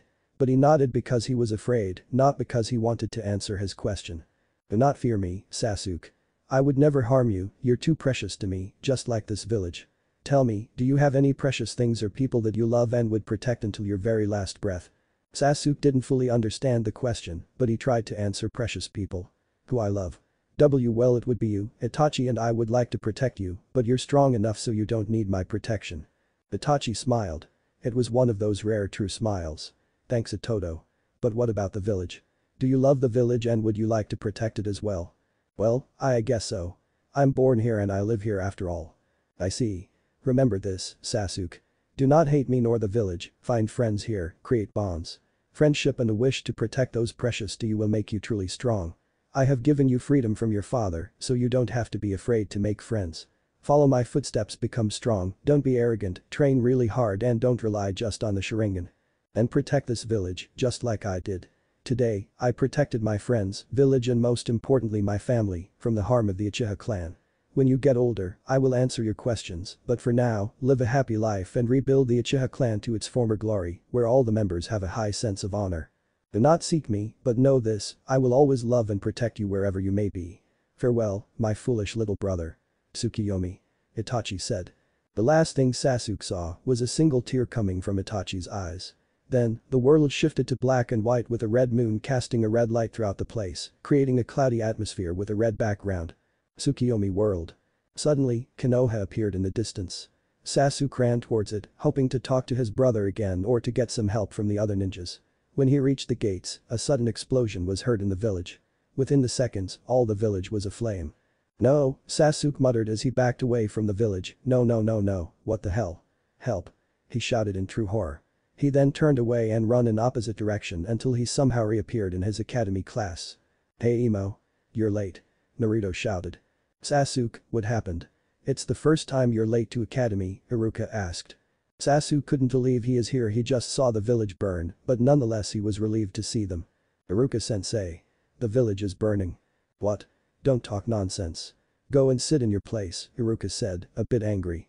Sasuke wanted to protest, but he couldn't because he saw a giant spear shot out from Iruka's chest, with his heart at the end, which was still beating until it stopped. Sasuke screamed in true horror. His own heart started to beat faster, and he barely could stand on his legs. He turned his head and saw how his classmates didn't even notice it. He looked at Shikamaru, who was peacefully sleeping, when suddenly Shikamaru started to scream and burn in white flames until nothing but ash remained. Still, no one noticed it. He glanced at Ino who was arguing with Sakura when suddenly she exploded into blood and gore. Sasuke let out a scream and fell on his knees. He quickly looked at Naruto who was making another prank. As he set his eyes on Naruto, the blonde was impaled by a metal spear out of nowhere, just like Iruka. Sasuke screamed again and again for the next 10 hours. Everywhere he looked, he saw death. But then he realized something. It was more painful to watch them die than seeing his clan members dead. Is that what Itachi meant by precious people? He shut his eyes and felt a bit relaxed. Real world. Roughly 2 seconds has passed in the real world. Itachi saw Sasuke's eyes snap open. Itachi was relieved that his plan worked. Sasuke's eyes changed. They now had red iris, black pupil and one tomo in each eye around the pupil. Itachi managed to awaken Sasuke's Sharingan by giving him high emotional pain, although Itachi tried to not be so rough so that Sasuke wouldn't have any mental damage, he still succeeded. Furthermore, he killed 2 birds with 1 stone. Not only did he awaken Sasuke's Sharingan, he also showed what he meant by precious people. I'm sorry, Sasuke, for doing this, but remember what did I told you, Itachi said. He quickly approached Sasuke and poked his forehead with his index and middle fingers. With that, Sasuke fell to the ground unconscious and the last thing he saw was Itachi's smile. But before Sasuke could touch the ground, Itachi caught him and gently placed him on the ground. Then Itachi quickly checked his supplies and got the items he was missing from the various houses in the compound. He still had some time before other ninja would arrive. He quickly created a cage bunchen and sent it to the safest exit in the village. Meanwhile, the real Itachi went the opposite direction of the clone, to the village gates. Every 15 meters he would cast a strong and wide area of effect genjutsu so no one could see him. After a while, he finally reached the gates. He looked at the village for one last time before leaving. He would wander the elemental nations, gather various information and protect his village from the outside. Just like one Jiraiya-sama did. With clone. When the clone finally reached the Uchiha district's east wall, he climbed over it without fear of being detected. On the other side there was a man waiting for him. The man wore a black coat with red clouds on it and an orange spiraling mask. So, how was it? The man asked. Everything was okay. No one saw me, Itachi answered. Great, now you're officially a member of Akatsuki. Here's your coat and a ring. The masked man said and gave Itachi both belongings. Itachi didn't accept them though. No. I'm not joining your criminal organization. I know you're not Madara Uchiha as you state. And don't even bother trying to find me because it will be proven to be difficult if not impossible. I'm already gone, he said and poofed out of existence. The masked man was seething with anger. He was tricked so easily. Itachi said he will join them only so he wouldn't be interrupted from anything he was doing. The man tried to find the smallest trace of Itachi's chakra, but as Itachi said, it was impossible. You will regret this, Itachi, the man said, as he disappeared in swirl of vortex which came from his right eye. 4 days have passed since the massacre, and Sasuke finally was released from the hospital. He couldn't remember how or who had taken him to the hospital, but he didn't really care. He entered the Uchiha compound and noticed that the streets were clean, without any blood or bodies. I guess the Hokage ordered the cleanup here. Sasuke muttered. He continued his way up the street and tried to ignore all the memories of that night until he finally reached his house. He hesitated to enter, but eventually he did. He walked up the stairs and approached his room.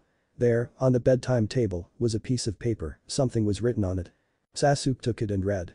Itoto, I'm sorry. I didn't want you to see what you saw, but I had no choice. It was my parting gift. Everything you saw that night, even the genjutsu in the end, yes it was a genjutsu, was to awaken your Sharingan. You're now a full member of the Uchiha clan.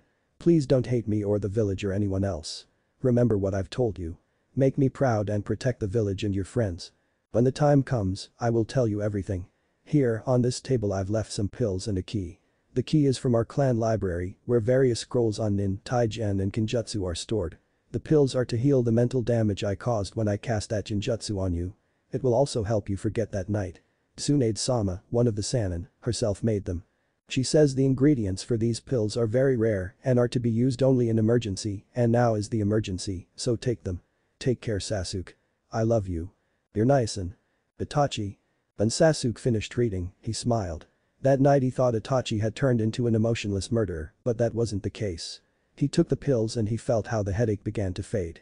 Sasuke then decided to see what's in the library, maybe he would pick up something interesting and train. He didn't have anything better to do anyway. Time skip. 2 weeks. Naruto was trying to find Sasuke. The only problem was that he didn't know where to look for him, so he just wandered the village aimlessly in the hope of finding him. The reason he wanted to find him was just to talk. Everyone knew about the Uchiha massacre. Sasuke was now alone, without a family, even without friends, and he couldn't understand why Sasuke never tried to make friends, but he guessed it had something to do with the Uchiha arrogance and pride. Still, Naruto knew how it was to be alone, and he just wanted to help his classmate. Maybe they will finally become friends, seeing as how they shared the same situation. After 2 hours of searching, he subconsciously reached the Uchiha district's lake. He couldn't even remember how he came here, it looked like he had spaced out while walking around the village. It was a beautiful place, though. Various flora surrounded the lake. It would be fascinating to see sunset here. The lake was pretty big. There also was a footbridge that reached 1 mile into the lake. At the end of the bridge was a lonely figure sitting, his feet in the water. Naruto sighed. He finally found the person he was looking for. After 5 minutes of slight jogging he finally reached Sasuke. He heard how he was panting a little. As he finally reached him, he shouted, "Hey Emo." Sasuke didn't even need to turn around to see who was calling for him. Only one person called him Emo. "I'm not Emo, dope. What do you want?" "Well, you act like an emo. I just wanted to see how are you doing after what happened. You seem more distant than before," Naruto said. He always cared for his classmates, especially after the incident with Mizuki. Even for an emo like Sasuke. "I'm fine. Now, leave me alone," Sasuke shot back. It was still painful for him to talk about that night. He felt better about it after he took the pills, but it was still sore subject for him. "Geez, Sasuke. If you continue to act that way, you will feel worse than now," Naruto said seriously. He didn't want anyone to feel what he felt, total loneliness. "What would you know? You don't know how it is to lose your family. Yours is still Al." He then stopped. He remembered that Naruto didn't have parents at all. Naruto even didn't know who they were or how they looked like. No one knew, but Sasuke didn't like to make people feel bad if they didn't have family. "Sorry. I forgot." "It's okay, Sasuke. I've already accepted that fact." He paused for a second, thinking of his next words. "Sasuke, you're right." Sasuke turned around and looked at him curiously. Naruto almost never acknowledged him. Naruto continued, "I don't know how it is to lose family. But I do know how it is to be alone. I know how it is to be without loved ones, friends or family. I know how it is to go home, knowing that no one is waiting for you. I know the loneliness, Sasuke. You can't imagine how it is to live like that for 9 years. But unlike you, Sasuke, I was also hated and despised. I don't even want to remember my past because there was a period when I wanted to hurt everyone who hurt me. I even wanted to die or run away from the village. But then I entered the academy. But even there I couldn't make friends because parents told their children to stay away from one Naruto Uzumaki. Then I started to do pranks just to be noticed. Until the trip. There, I finally befriended Shikamaru and Choji. And I even got to know you a little, although you still seem distant. I guess it was Uchiha pride and arrogance. There, when Mizuki betrayed us, I was afraid for everyone. I didn't want them to be hurt. My wish was to protect them, to protect my precious people. Iruka-sensei, who is like an older brother to me and my new friends. I then awakened my power. It was me who saved everyone that day. Sasuke, if you continue to ignore everyone and stay alone, you will go mad. One day, you will just turn your back on the village and do something wrong. I don't really think it's something you would like to do or any of your family would like you to do." With his speech finished, he put his hands behind his head in a relaxed manner, turned around and slowly started to walk away. He really hoped his words would reach Sasuke. Sasuke was shocked by Naruto's speech. Naruto was supposed to be an idiot and here he was hearing such words from him. He was shocked to hear how Naruto felt in the past, although he partly knew his past. And again, he was shocked because Itachi had told him very similar words. Get stronger by protecting your precious people. Make friends. Loneliness. And what was that power Naruto told him about? He thought maybe Itachi was right. He will give it a shot. He will try to make friends. Maybe it will help him to forget that night. Maybe what Naruto said about hurting someone out of loneliness was true. Maybe he will get stronger by making bonds. Too many maybes. He decided to try. And he will start today, with Naruto. After all, Naruto was the only one he had talked to the most. And who knew loneliness? "Naruto, wait," Sasuke called out. Naruto stopped and turned his head, curious about what the emo wanted now. He didn't believe his words reached him that fast. "Yes. I was afraid to make friends," Sasuke muttered. Naruto barely heard him. "Huh? Afraid? Why?" Naruto asked, now fully turning and facing the still sitting Sasuke. "I wanted to make friends, but I was afraid of my father. My clan was not how it used to be. In the past, the Uchiha clan was noble, powerful and had a sense of honor. But now, they wanted more power, wealth and whatsoever. The Uchiha were now so arrogant. I wanted to make friends, wanted to be like everyone else, but my father told me not to make contact with low-class people. He said that other than the Hyuga, no one was worth our time and interacting with low-class people in a friendly manner was beneath us. He said it was a disgrace to our clan. I really didn't believe him, but my brother, Itachi, he said not to fear my father and to make friends, but I was afraid. My father was a powerful man and he had a short temper. And I didn't want to bring shame to my clan. Sasuke explained. This was the first time he had ever told anyone about that. It felt somehow relieving. So that's why Sasuke was so cold to everyone. Now he finally understood. Well, that's just plain stupid. Look at what happened to them, they died of their own arrogance. For some reason I've never liked the Uchiha anyway. Seeing the sad look on Sasuke's face, he thought he said something wrong. Sorry. No, it's okay. I agree with you. I didn't like the clan either. Actually, I'm kind of happy they are dead. Seeing Naruto's surprised look, he elaborated as he stood up. Now I'm finally free. I can do what I want. As if a cage has been opened. And I don't have to be afraid anymore. You know my brother was the one who killed the entire clan. He did that to make me free, Itachi did it for me. He said almost the same words you said to me. But that wasn't enough for me. Thanks Naruto. Hearing about your past made me realize Itachi told the truth. That's why I will try to be more friendly. Naruto was quite surprised that the Uchiha's prodigy would do something like that. He had heard about Itachi, but seeing how he did it for his little brother, he smiled sadly, knowing that no one would do something like that for him. Naruto then saw Sasuke stretch out his hand. Hey, dope. What do you say about us being friends? I figured we could be friends because you're the one I've talked to the most. I hope that's a good reason, Sasuke said, worried a bit. He hoped he had made a good reason. Also, he had seen how people shake hands when they meet. Naruto looked at Sasuke with a deadpan expression, but he still took Sasuke's hand and shook it. He said, Sasuke, of course I'll be your friend. But you don't need any reasons to be friends with someone. You just need to be friendly, talk with people, and they will eventually become your friends. You won't even notice it. Well, I'm not a professional, but I learned that much during my time with Shikamaru and Choji. Sasuke blushed a bit. He couldn't believe he did something like that. At least it wasn't in public, and Naruto wasn't laughing about Sasuke's inexperience with interacting with people his age. Anyway, what were you up to? When I came here, I heard you panting, Naruto asked as he let go of Sasuke's hand. He was happy that he made yet another friend. Sasuke couldn't decide whether to tell him or not. He decided to tell him because he heard how friendship relied on trusting each other. Also, he had heard in the classroom how others talked about small things like this. What did you do yesterday? What are your plans for tomorrow? Etc. Well, I was practicing my new jutsu here. Usually the Uchiha practice their fire jutsu here. Sasuke answered. Wow. You two train outside of the academy? Oh, I guess everyone from a clan does so. Can you show it to me, please? Naruto pleaded. Sasuke thought about it a little. He felt a bit exhausted, but he had regained some chakra while talking to Naruto. Well, he could try the last time for today. Sure. Sasuke turned his back to Naruto, facing the lake. He did some hand seals, stopping on the tiger seal.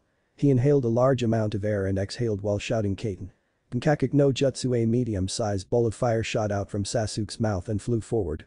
After half a mile, the fireball dispersed. Sasuke was holding his knees, bent forward and panted heavily. It was the last chakra he could use for today without fainting from chakra exhaustion. After the entire day he couldn't improve, every time one and the same result. And there was no one who could tell what his problem was. Not bad, Sasuke, Naruto said. Sasuke turned around. He wanted to ask Naruto to elaborate what did he meant by not bad. Surely, Naruto couldn't do better. But what he saw made his jaw drop. Then Naruto, why your eyes, Sasuke muttered between the panting. Sasuke was staring into Naruto's Rinnegan. Huh? Oh. You remember when I told you about the power I awakened on the trip? After receiving short nod from Sasuke, he continued, well, I awakened the Rinnegan. Our Rinnegan. But it's just a myth. Well, it was. I won't bother to tell you everything about it now, maybe later. Anyway, I activated my Dojutsu to see how much chakra you used for your jutsu. You used enough chakra to make the fireball that big, but you had very little control to keep it burning. That's why the fireball disappears so quickly. Sasuke, now regained his breath, stood up and said, HN. If you could do better. Naruto just smirked. Well, Sasuke, I surely can. Then show me. There's no one better in Kaiten Jutsus than the Uchiha. And here comes the Uchiha arrogance, he muttered as he switched places with Sasuke. He did the same hand seals, stopped on Tiger, inhaled and exhaled as he shouted Kaiten. Ao no Bunkakek no Jutsu, blue grand fireball technique. A large blue fireball shot from his mouth. It flew forwards until it reached the opposite wall and exploded in blue and red flames. Sasuke was staring at Naruto with wide eyes. Not only had he made a perfect grand fireball jutsu, he also made it quite powerful. Also, he was shocked Naruto, the dead last of the class, performed an actual Kaiten jutsu, as well as making the flame blue. How? Was the only thing Sasuke could ask. Naruto just turned around and tilted his head in confusion. What do you mean how? Regaining composure from his shock, Sasuke continued, how the dead last make such a big, perfect and powerful fireball jutsu? And why was it blue? Naruto grinned. Heh, Sasuke, that's the result of hard work. And I'm dead last only in the academy. Remember, deception is a ninja's greatest tool. As to why it is blue, it's because of my chakra. My chakra is much more potent and dense than others have, and it also is in a different color. You see, everyone has blue chakra, while mine is silver with blue tint. Basically, it's a simple Nkakik, but because mine is blue I renamed it to the blue Nkakik. It kind of made sense. But why is your chakra different? Long story short, my jutsu and some other conditions. And that's one of the few jutsu I've mastered. Naruto said, without revealing too much. Anyway, if you want I can help you with your jutsu. Sasuke didn't want to accept his help because his pride wouldn't allow him to, he was in a chair. But then he remembered how some people in academy helped each other out. Was this what friends did, help each other out? Besides, he really needed the help. He didn't want to say it, but he eventually did. I guess I would need some help from a person who has mastered the jutsu. Naruto grinned. That's great. Hey Sasuke, maybe we should train together. What do you mean? He asked curiously. Well, I don't have anything to do after the academy, so I just train for the rest of the day. I've been doing this for a year now. I think now you will have more time as well. Maybe we could train together. I mean, we could spar or teach each other something. And we could help each other with our jutsu. It will also be more fun to train together than with clones, Naruto said. Sasuke thought about it. He had to admit it was a nice idea. First of all, he could become stronger, secondly he could see how strong Naruto truly is, thirdly he could train his jutsu, and lastly, he could learn something on how to interact with other kids his age. He really lacked that knowledge. He wasn't shy, it's just that he didn't know how to properly do things. He was a bit confused with clones but he figured it was some kind of Naruto weirdness, since clones are not solid. I guess we could. Let's come to my training grounds tomorrow. No one could see us training, and I like the idea of that deception thing, I will have to remember that, Sasuke said. Okay then. See you tomorrow, Emo. Oh, and by the way. Continue to act as you did, just don't be so cold to everyone. Naruto said. And with that, he left. Sasuke wondered where this friendship will lead him, but he had a feeling he chose the right thing to do. After some time, he went home as well. Some weeks have passed since Naruto and Sasuke became friends. In a brief amount of time, they quickly became best friends. In class, they still acted as before, though Sasuke wasn't so cold anymore. He talked more. Other kids noticed that as well. Especially the fangirls who started to worship him again and ask for dates. Well, it was their fault they got kicked out of the academy. Then, there was a day when Naruto managed to convince Sasuke to go out with him, Shikamaru and Choji. At the beginning, Shikamaru didn't want Sasuke to come because he thought he will ruin the day with his attitude, but when Naruto explained Sasuke's situation, without revealing too much, he agreed. Sasuke felt somehow uneasy with others around. In the academy it was one thing, where everyone spent their time learning new things. But going out with friends during free time was a completely new experience to him. He did things he would never do alone, like playing some games and enjoying their time in the park. That was the first time in his life he felt just like an ordinary 9-year-old kid. Shikamaru and Choji didn't mind his company, seeing as how Sasuke tried to make friends. Also, Sasuke was quite shocked to see Naruto's way of training. When Naruto explained him the Kage Bunshin training, he wondered if he could do the same training, but Naruto said he couldn't. Naruto explained about why it was a kenjutsu and that only he could do this training. When Sasuke asked why only he could, Naruto explained about his massive reserves of chakra and enhanced healing. He didn't tell him about Kyuubi, though. Yet. That was the day Sasuke swore he would train hard to become as strong as his brother and his new best friend, Naruto. That was the day when Naruto became not only his best friend, but his rival as well. And somehow, Sasuke just forgot to ask where he learned Kage Bunshin in the first place. Naruto also found out about his left eye's ability. He discovered it in the library when he was reading a scroll on some Doton technique. His clone accidentally, Naruto still didn't know how this accident happened, activated the Rinnegan. The clone then subconsciously started to focus on the written text and images and noticed that he now faster and the text seemed clearer and more understandable. Then the other clone who was nearby saw his left eye slit slowly spinning. The next day, when Naruto wanted to go through everything the clone read, he was surprised because he remembered everything. Every single word and every single image, even every single detail on the image. After a day or two Kyuubi explained to him about this new ability. Basically, Naruto now could copy and understand texts. Naruto thought it was stupid, but Kyuubi elaborated Naruto now didn't have to send 20 clones to the ninjutsu section, one clone was enough. That clone would activate his Rinnegan and scan the needed scrolls which would forever be copied to his memory. Then, he could use that memory to train in his ninjutsu. Long story short, he now needed much less clones and time to read new scrolls. The only downside was that only one clone at a time could activate the Rinnegan and this ability. Also, there was a limit on how much he could copy in one day. That was also the day when Kyuubi added Fuinjutsu training to the schedule, explaining that this ability and Fuinjutsu are just meant to be great together. Anyway, today was a Saturday afternoon, and you could find Naruto and Sasuke sitting in Ichiraku's and eating ramen. Well, Sasuke had just finished his bowl, and Naruto was already eating his fourth. Oh, where is all that food going? It's like you've got black hole instead of a stomach or something, Sasuke said. He still was calling him dope. It was the way Sasuke showed him respect because being dead last and stronger than Sasuke was not a small feat, well, you can argue about that being respect. Also, it was a way to annoy Naruto. And to annoy Sasuke, Naruto continued to call him emo, although he didn't act like one anymore. Not much anyway. Emo, this is food from Kami herself. I just can't eat less, Naruto answered. Sasuke just sighed. Ramen was okay, although he wasn't fan of it. So, why did you call me today here?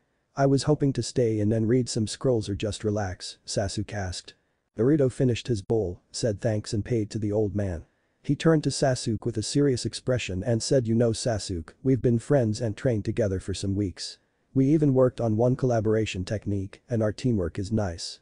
We haven't worked on that, but it's nice, Naruto then paused. Sasuke still couldn't understand where Naruto is going with this. He knew Naruto long enough to know that, sometimes, he had some crazy ideas. Naruto continued, well, do you want to be on one team with me when we become genin? Well, it wasn't as crazy as Sasuke was expecting. And it was a nice idea too. They were both strongest in their class and they worked well together. He had an addition to this idea, it's a nice idea, but I've got better. Well, that made Naruto interested. Oh yeah? And what would that be? How about we find one more person, he trains with us, and then we three become a team once we are made genin? Sasuke suggested. Just imagine our team would be the strongest among the genins. Everyone would think we're some kind of fresh rookies, when actually we could kick some serious ass. We would storm through ranks, and no one would know what hit him. That was one of the aspects of Sasuke's personality. He really liked to kick some ass and show how strong he was. But still, it was a great plan. That's great, Sasuke. But there's a problem. HN? What is it? Sasuke asked. The third member of the team has to be a girl, Naruto said. He knew Sasuke hated fangirls, and all girls in the class liked Sasuke, except for one shy pale-eyed, short-haired girl. Wink wink nod nod dot. Oh great, although Kurenai-sensei did a great job making the girls take the right path, still all of them are worshipping me. I like my plan anyway, so I will need to deal with it. Maybe after some time with us, the girl will take being a kunoichi seriously. Are you sure about a girl being the third member? Sasuke said, a bit sad. He really didn't want to deal with a fangirl, but if it meant being able to kick some ass, he would cope with that. Yes. I've read that they put the kid with best overall score with a dead last, and because there are 3 ninja on a squad, they add in the best academic on the team, which usually is a girl, Naruto answered. Sasuke sighed. I see. Do you have any suggestions? Well, yeah. There are 3 girls which I could suggest to add to our team. Hinata, Ino and Sakura, answering the unspoken question, Naruto explained, all 3 of them come from a ninja family, where Ino and Hinata are from clans. We can cross out Hinata because. First, she is too shy and unsure of herself, she almost doesn't have any self-confidence. Secondly, she is a Hyuga, meaning that her parents won't allow her to be with an Uchiha, he finished as he took some moments to regain his breath. Sasuke just nodded, agreeing to the explanation. What about the other 2? Ino, she comes from good clan and she is average at all subjects. She also has nice clan jutsus which I'm sure you know something about. But I don't think she will be good for our team because of her personality. Though I wouldn't mind her, it's most likely she will be with Shikamaru and Choji, just like their parents were. So I guess we can cross her out as well, he sighed. He somehow liked Ino, but she already had a crush on Sasuke. Naruto then continued, then there comes Sakura. She is not very good at all subjects, but she has good book smarts. I mean, she is the smartest girl of the class. Sakura has a bit less than average grades on physical subjects. She is decent with Bunshin, Kawarimi and good at detecting and dispelling Jinjutsu. She has low chakra reserves, but very good chakra control. That's everything I could find out about them from observing in class. She doesn't come from any clan, but her father was a ninja and her mother is a civilian, Naruto finished. Sasuke was quite surprised about Naruto's information gathering just from observing. He didn't know though that it was one of the requests from Kyuubi to see how Naruto would succeed. So basically our chances with Sakura is better than with Ino. Sasuke said. You could barely notice the smile on his lips, but of course it didn't go unnoticed by Naruto. Yeah, and I think it's our best option. She is not as loud and bossy as Ino is. Also, I feel she has some kind of hidden power, Naruto said. And of course he didn't mention that it was Kyuubi who sensed some kind of hidden power in the girl, but Sasuke didn't need to know that for now. HN? Hidden power? What do you mean? Sasuke asked. Well, I'm not sure, but you better believe me. I think she has some kind of hidden bloodline or something like that. I think Sakura would be an interesting addition to our team. And I'm sure you would like it, Naruto said with a smirk. What do you mean? Oh, don't give me that crap. I've seen how you look at her in class sometimes. So you like one of your fangirls after all, emo? Naruto said in teasing voice. Sasuke barely blushed as he shouted, shut up, dope, it's not true. I just like pink color. She is weak and I only like strong and determined girls. Yeah, right. Isn't she determined enough to be your girlfriend? I think that's enough determination, Naruto countered. He enjoyed the small twitch in Sasuke's eyebrow. And what about you? I've seen how you look at Ino sometimes. What about her? Don't you want her on our team? Sasuke asked. He thought it was a good counter for Naruto, but that wasn't the case. Naruto shrugged. Well, at least I'm not shy to admit I somehow like her. And yes, I would like her on our team, but it won't work. First, because she is way too bossy and her fandualism will be harder to cure. Sasuke sighed. Naruto was almost always calm and it was hard to get under his skin, almost just like Itachi. But he had a point about Ino. Sakura was their only choice. Plus, he was intrigued by this hidden power Naruto spoke of. Although he didn't like fangirls, he would give Sakura a chance. And that's only because she had a pink hair. Fine then. Shall we approach her on Monday? Yes. The sooner, the better, Naruto said. Okay then, see you on Monday, dope. See ya, emo. And with that, they left to their separate homes.